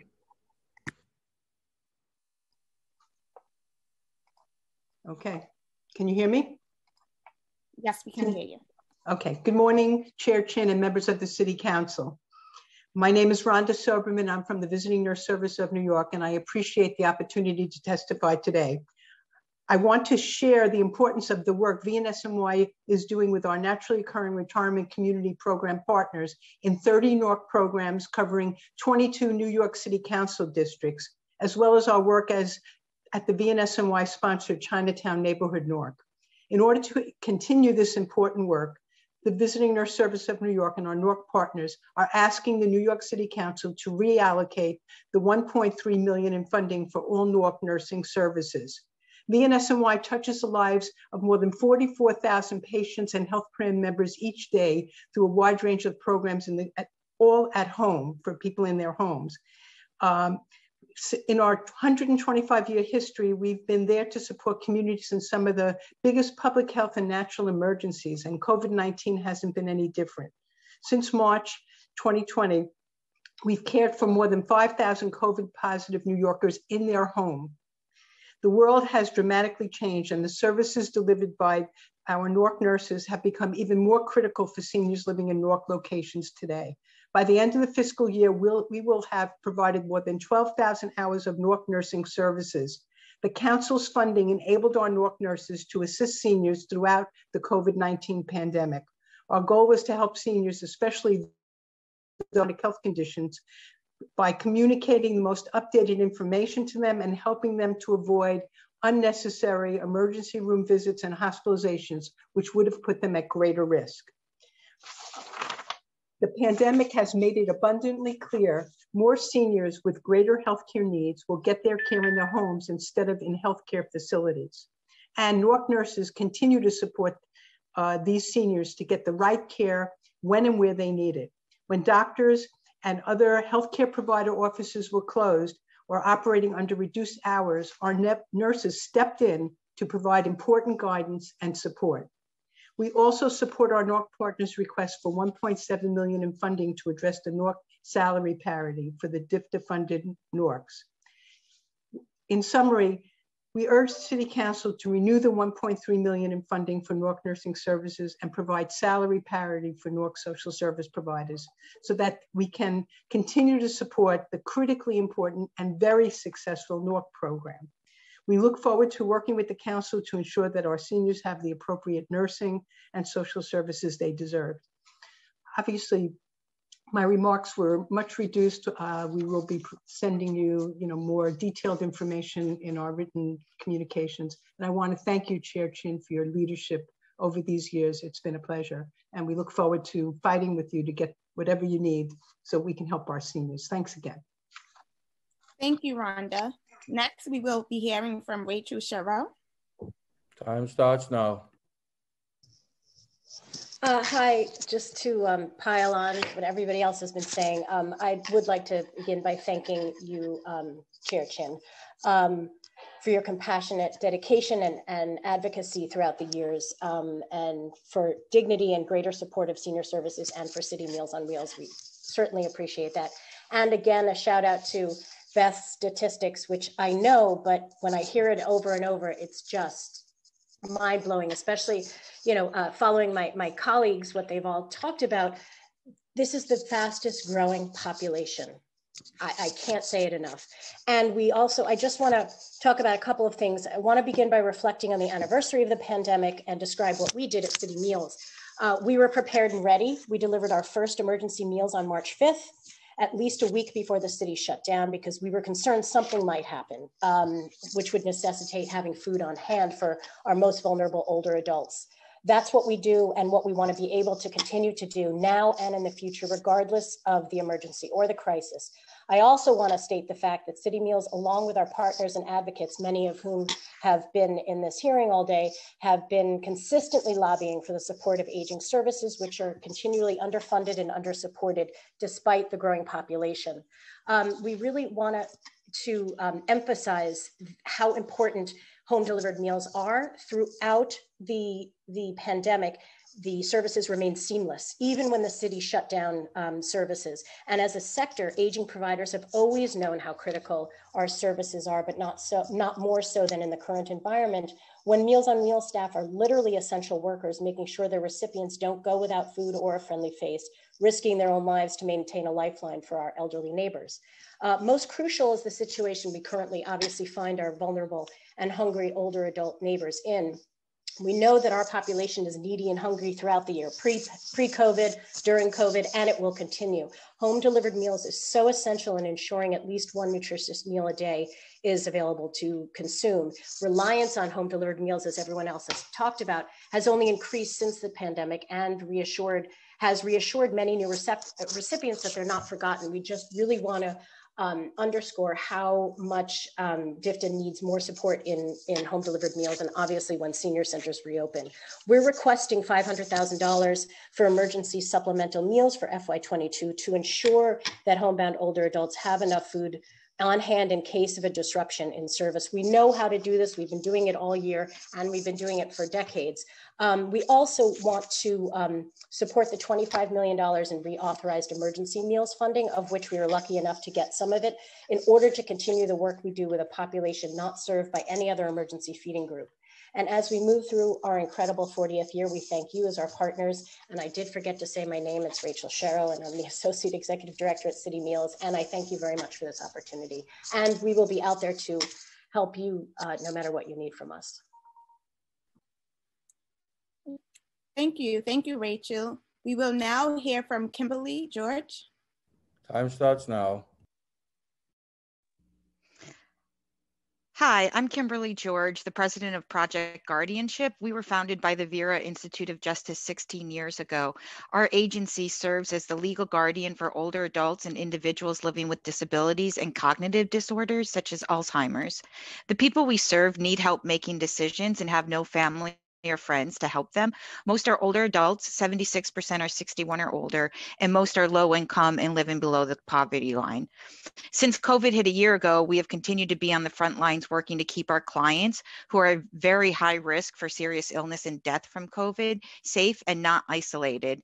We make sure that clients have all the vital basics: food, money, medicine, supplies, housing security, home health care, and medical and mental health care. For clients in nursing homes, we oversee their care, medical interventions and surgeries, and we ensure that end-of-life decisions are made in line with their wishes. Unfortunately, we lost 29 clients to COVID. All but 3 were living in nursing homes. At Project Guardianship, every client has a dedicated team of an attorney, a case manager, a finance manager, property manager, and benefits administrator who work together to ensure the clients live safely and with the greatest quality of life. We serve clients in all 5 boroughs of New York City and are available to them 365 days a year, 24 hours a day. There is great need for Project Guardianship to serve this population. Courts have difficulty finding private guardians willing to serve low-income clients who have little or no ability to pay for the guardianship. This is especially true for the court's hardest to serve cases with complicated issues that require a great deal of time and expertise, such as clients with multiple health challenges, along with issues of elder abuse, housing insecurity, eviction proceedings, deed thefts, foreclosures, and difficult family dynamics. Project Guardianship accepts cases regardless of the ability to pay or the complexity of the case. Protecting and caring for people in need of protective arrangements needs to be a top priority. Our request for continued funding from the New York City Council for fiscal year 2020, both from Support Our Seniors and the Speakers Initiative, will be used to maintain and hopefully increase our services. Unfortunately, we lost 30% of our City Council funding because of COVID's ramifications on the budget in 2021. I want to thank the City Council for its support over the years and for being a champion for guardianship through the funding it allocates to Project Guardianship. City Council support is critical for us because other funding sources for this service are scarce. The guardianship system relies on the person under guardianship having assets to pay for their guardian. The publicly funded guardian programs in New York City are only accessible for people in adult protective services system. So people without resources for whom hospitals, nursing homes, neighbors, who make the petition, they have no public guardian option. We therefore are requesting that our funding be restored to fiscal year 2020 levels. Funding will provide benefits to the community because we specialize in helping clients remain in their home or return home from a nursing home. Nearly 60% of our clients live in their own homes. Thank you to the City Council members, Chair Chin, and the committee for inviting me to testify today. Thank you. Seeing that no council members have their hand raised, I will now turn it to our next. Chair Chin. Oh, I just wanted to really thank the panel, this panel. I know, visiting their service, the great work that you do, the neighborhood NOC in my district, and the nursing services. The nursing services should be paid by the state, for the state, for their NOC. Why are we paying for it? I think a lot of it is really advocating to make sure that the state give us the fair amount of money that we deserve. And City Meals, thank you for your service during the COVID. I know that you're also helping, with the distributing vaccine information. I mean, this is the infrastructure that we have already. And that's why we kept advocating with the city, utilize our senior service providers to get information out to seniors on the pandemic, on how to get a vaccine. Infrastructure is there. They got to just provide the resources and the support. So thank you to this panel for your hard work. And we're going to work together to make sure that we have a strong budget. Thank you. Thank you, Chair. I will now call on the next and final panel, Olivia Cawthorn from the Queens Botanical Garden, Dr. Cynthia Mayer from the Visiting Neighbors, Inc., Bing G. from Village View North, Wesley Davis from New York Roadrunners, and Wendell Walters from the Osborne Association. We will first begin with Olivia. Olivia? Time starts now. Thank you so much, Chair Chin and members of the committee for welcoming me here to speak today.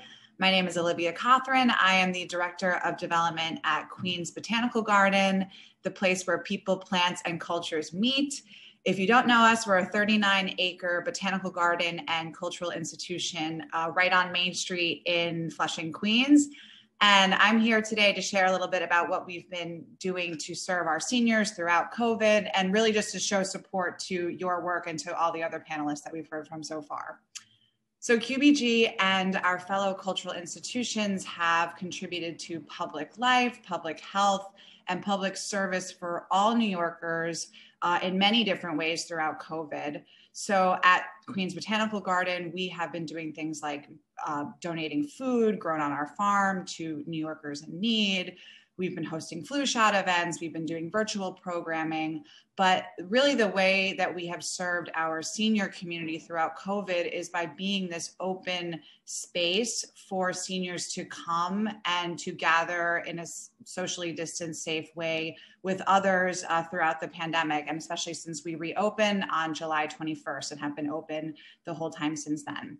So as an outdoor cultural institution, we really are one of the few places where seniors have been able to come, see friends, take a walk, and just feel like they're in a safe, beautiful outdoor space over the last few months. And every single day we have Tai Chi at the garden. I know that was spoken about earlier. So we have groups of Tai Chi practitioners who come to the garden. And, you know, we also have seniors every day, day in and day out, just coming to take a walk with a friend, just admiring the beauty of the garden and the safe oasis that it provides for the community of Flushing and Queens and really all New Yorkers.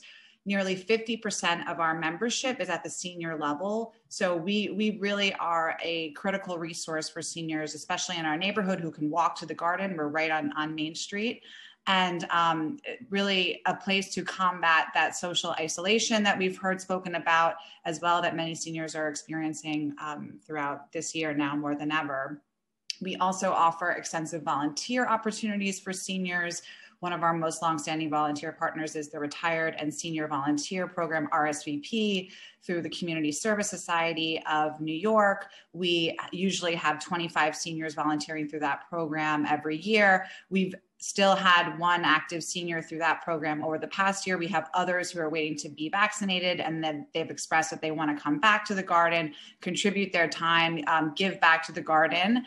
And really, so we just wanted to share how much our seniors mean to the garden and really just show support for your work and know that culture is here for our seniors as well. So thank you for the opportunity. Thank you. Thank you, Olivia. We'll now hear from Dr. Cynthia Mayer. Time starts now.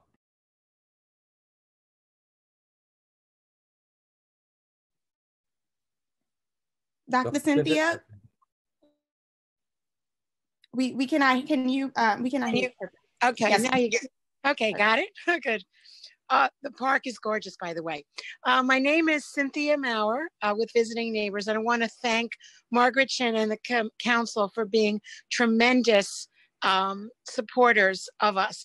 First of all, I want to let you know that because of your support, we were still able to be here. We were on the front lines from the beginning of this pandemic. We were go, go, go, go. Our volunteers were active and connected to the seniors. We worked with 1,400 seniors, and many of them weren't our clients. We serve about 1,000 people. We took on other new people through this pandemic that needed help. Seniors were frightened, they were nervous. It's unbelievable how much has happened. It's been basically a whirlwind. But because of the support, we were able to provide telephone reassurance and not just a check-in call. We had those. Are you okay? Is everything all right? But tremendous amount of counseling and support. People were depressed. People were upset. People didn't have accurate information. So we were getting that information to them, and we were assigning volunteers based on their skill set to the seniors. We took seniors on therapeutic walks because they were getting stir crazy. We did a lot of protection in terms of teaching them about using PPE and getting them the supplies in the first place. Volunteers stood on food pantry lines. They went and worked with local restaurants who had extra food and picked up supplies and gave them to seniors. The volunteers did things far beyond that we normally would do. Like the little engine we got up over every single hill. But we did it because we had the financial fuel that the council and of course that senior initiative enhancement that Margaret Chin helped us get enabled us to be here for our people. Our clients are amongst the oldest 85 plus. We have 75% are over 80, 33% are over 90, 90% live alone, 97% are in limited fixed incomes. Most of our seniors are not in a position to have family or friends around. 90% of them are isolated and alone. And we were a lifeline, a connection, family. Volunteers really were the true testament of how fabulous New York can be and how incredibly resilient. But again, we wouldn't have been able to be here without that support. So first of all, first and foremost, thank you for enabling us to continue to be here in our 49th year. I keep saying 48 because I can't believe how much has happened. This year is a tremendous blur. But we provided friendly visiting. We did it in very clever, unique ways. Mailings, cheer up mailings, sympathy cards, a lot of grief counseling and support because these seniors and volunteers needed it. We had a volunteer who basically was so freaked out. She opened our door one day, screamed out, and then left. And we were like, what was that? We ran after her with bar chocolate, threw her bar of chocolate from 6 foot distance. And she said, thank you. She just needed to be able to vent. Being there for people is very important. I'd like to end on one quote.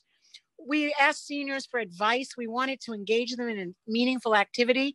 And we've been collecting advice from seniors. And one 101-year-old said, take good care of yourself. You never know how long you'd be on this planet. I would have taken better care of myself had I known I'd live this long. Our eldest client was 107.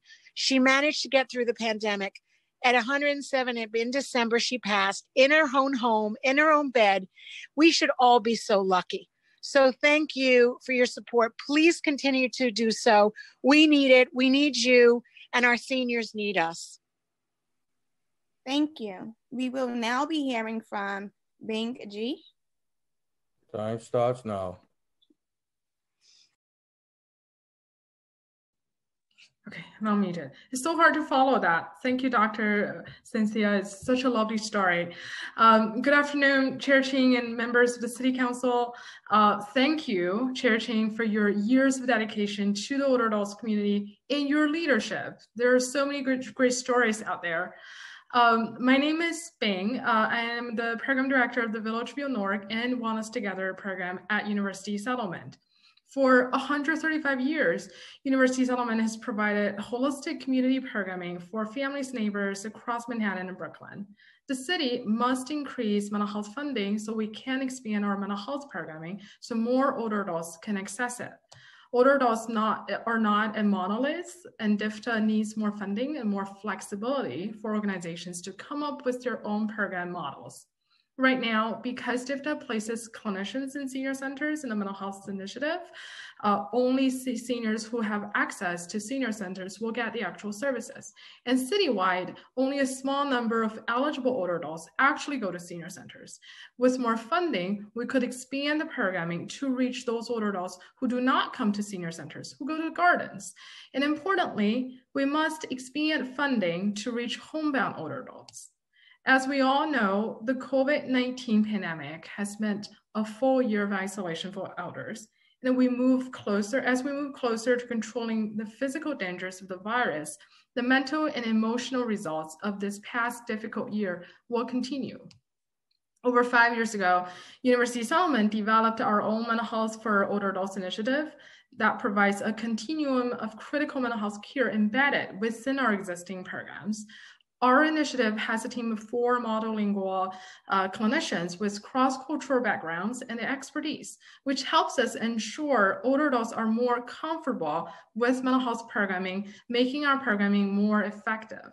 And with our experience, we believe contracts should be allowed to prefer providers more flexibility. For example, currently, DFTA places clinicians at senior centers, which is understandably helpful for providers without mental health resources. But as University Settlement has our own mental health consultation center with trained clinicians and a physician on staff, we believe leaning our own existing staff and resources would only further strengthen our program. Indeed, our smooth in-settlement house referral system has enhanced our ability to provide additional or continual mental health support for many older adult participants. Additionally, we are concerned that DFTA is the city agency with the smallest amount of funding, even as the older adult population is increasing across the city.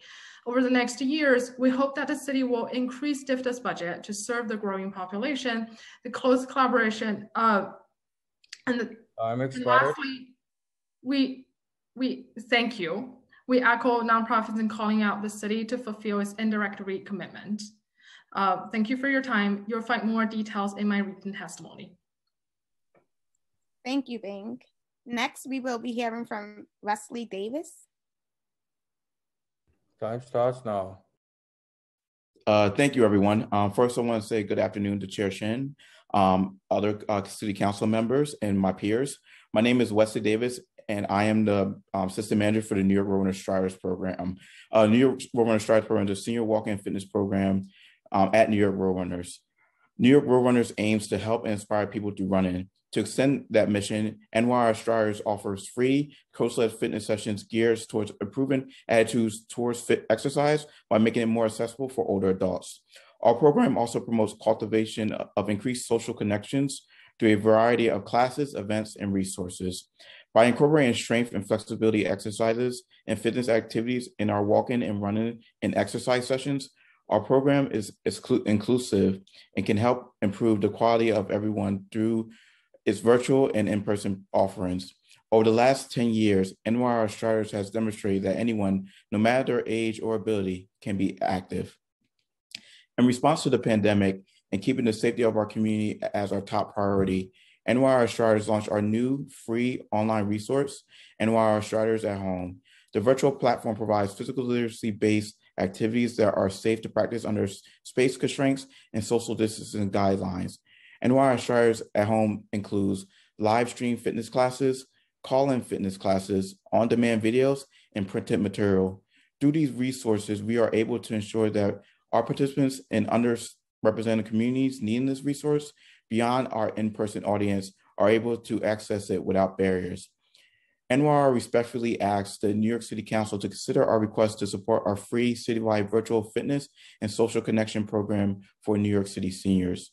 Despite the dire need for health-based services for seniors during the COVID-19 pandemic, the Council's Healthy Aging Initiative was cut in FY21, effectively defunding NYR's work with seniors from the city budget, which was supported under the initiative for many years. With our FY22 request, we are hoping to restore our funding so our effective Striders program could continue to be offered free virtually and digitally, and our in-person pending guidance from city, state, and DFTA officials in the coming budget year. In the wake of the COVID-19 pandemic, NYR believes more than ever in the power of our organization to help New York City seniors and older adult population. Our experts, inclusive closures, are key partners with city agencies, and our unique ability to produce both in-person and virtual resources that are effective and engaging for people of all ages to stay healthy, active, and socially engaged during this difficult time. Thank you again for allowing me to testify. Thank you, Wesley. Now we will be hearing from Wendell Walters. Time starts now.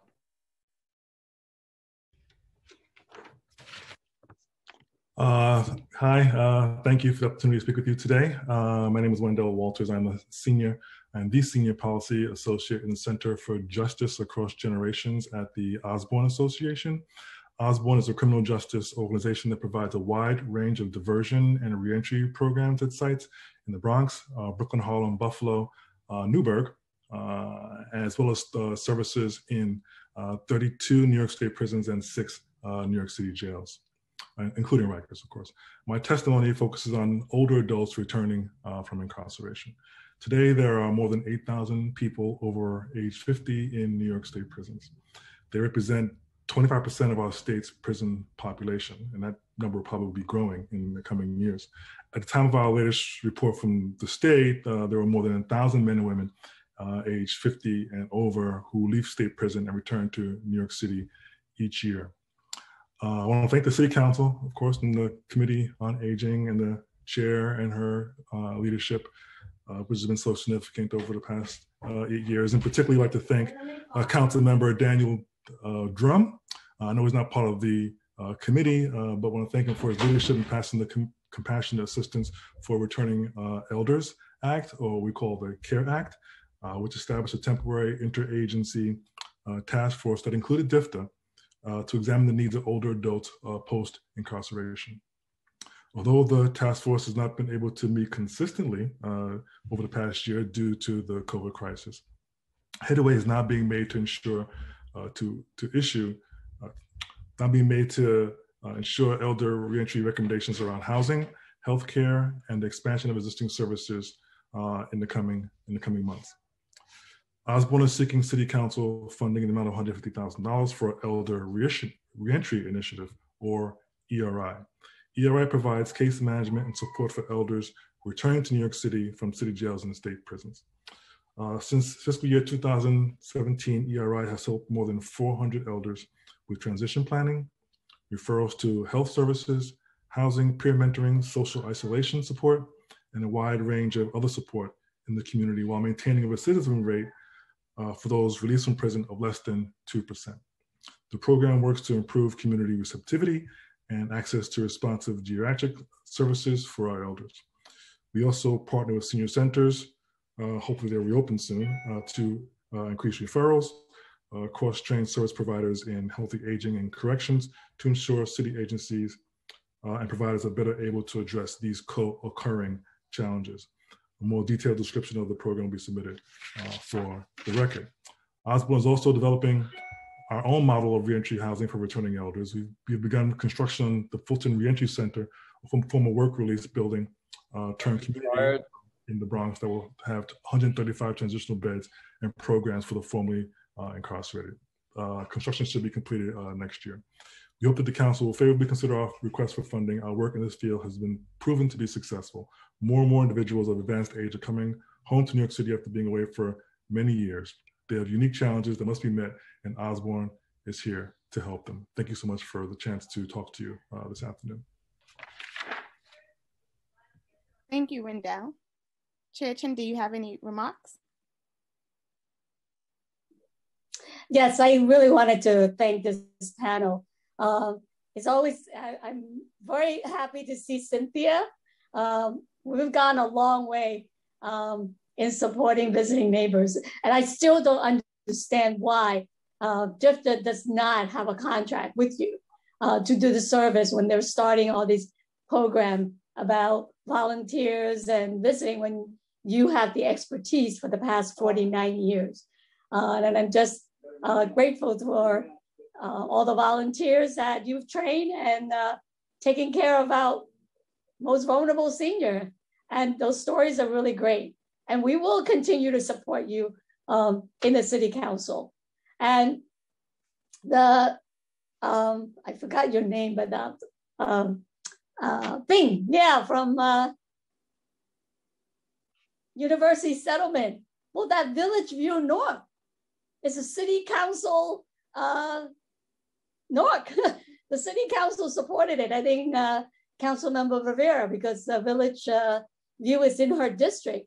And that is from city council discretionary funding, which is not baseline. And that's why we need to advocate for more baseline funding for North, because we should be starting more Norths. And we started the initiative. And hopefully the administration will learn from us and provide more funding to develop more North, because that's a direct way of providing services directly to our seniors. And I do want to thank all the advocates who came to testify today for your service, for your great work, especially during this pandemic. I mean, Queens Botanical Garden, I wish you were in every borough, but you're only in Queens and Brooklyn. But I know that the residents in Queens, especially in Councilmember Ku's district, they enjoy it so much with meeting their friends and Tai Chi and everything. So we will continue to support all these important programs. And I know about the initiative that the Osborne Association you were talking about, and strong support from Councilmember Drum, and he's our finance chair. So I'm sure you can count on his support. And I really want to urge everyone who participated in this hearing today and really get the message out to your member, to your supporter, that the advocacy just started for this year's budget. And we need to hear your voices, and the council member needs to hear your voices. So let's work together to make sure that we have a strong, equitable budget that really service the growing population of our seniors, of our older adults in the city. So I look forward to working with all of you, and really appreciate all your support and coming to the hearing today. And I also wanted to thank all the committee staff, finance staff to work on preparing for this hearing, and all the sergeant and all that help us run the hearing smoothly. Thank you. Thank you, Chair.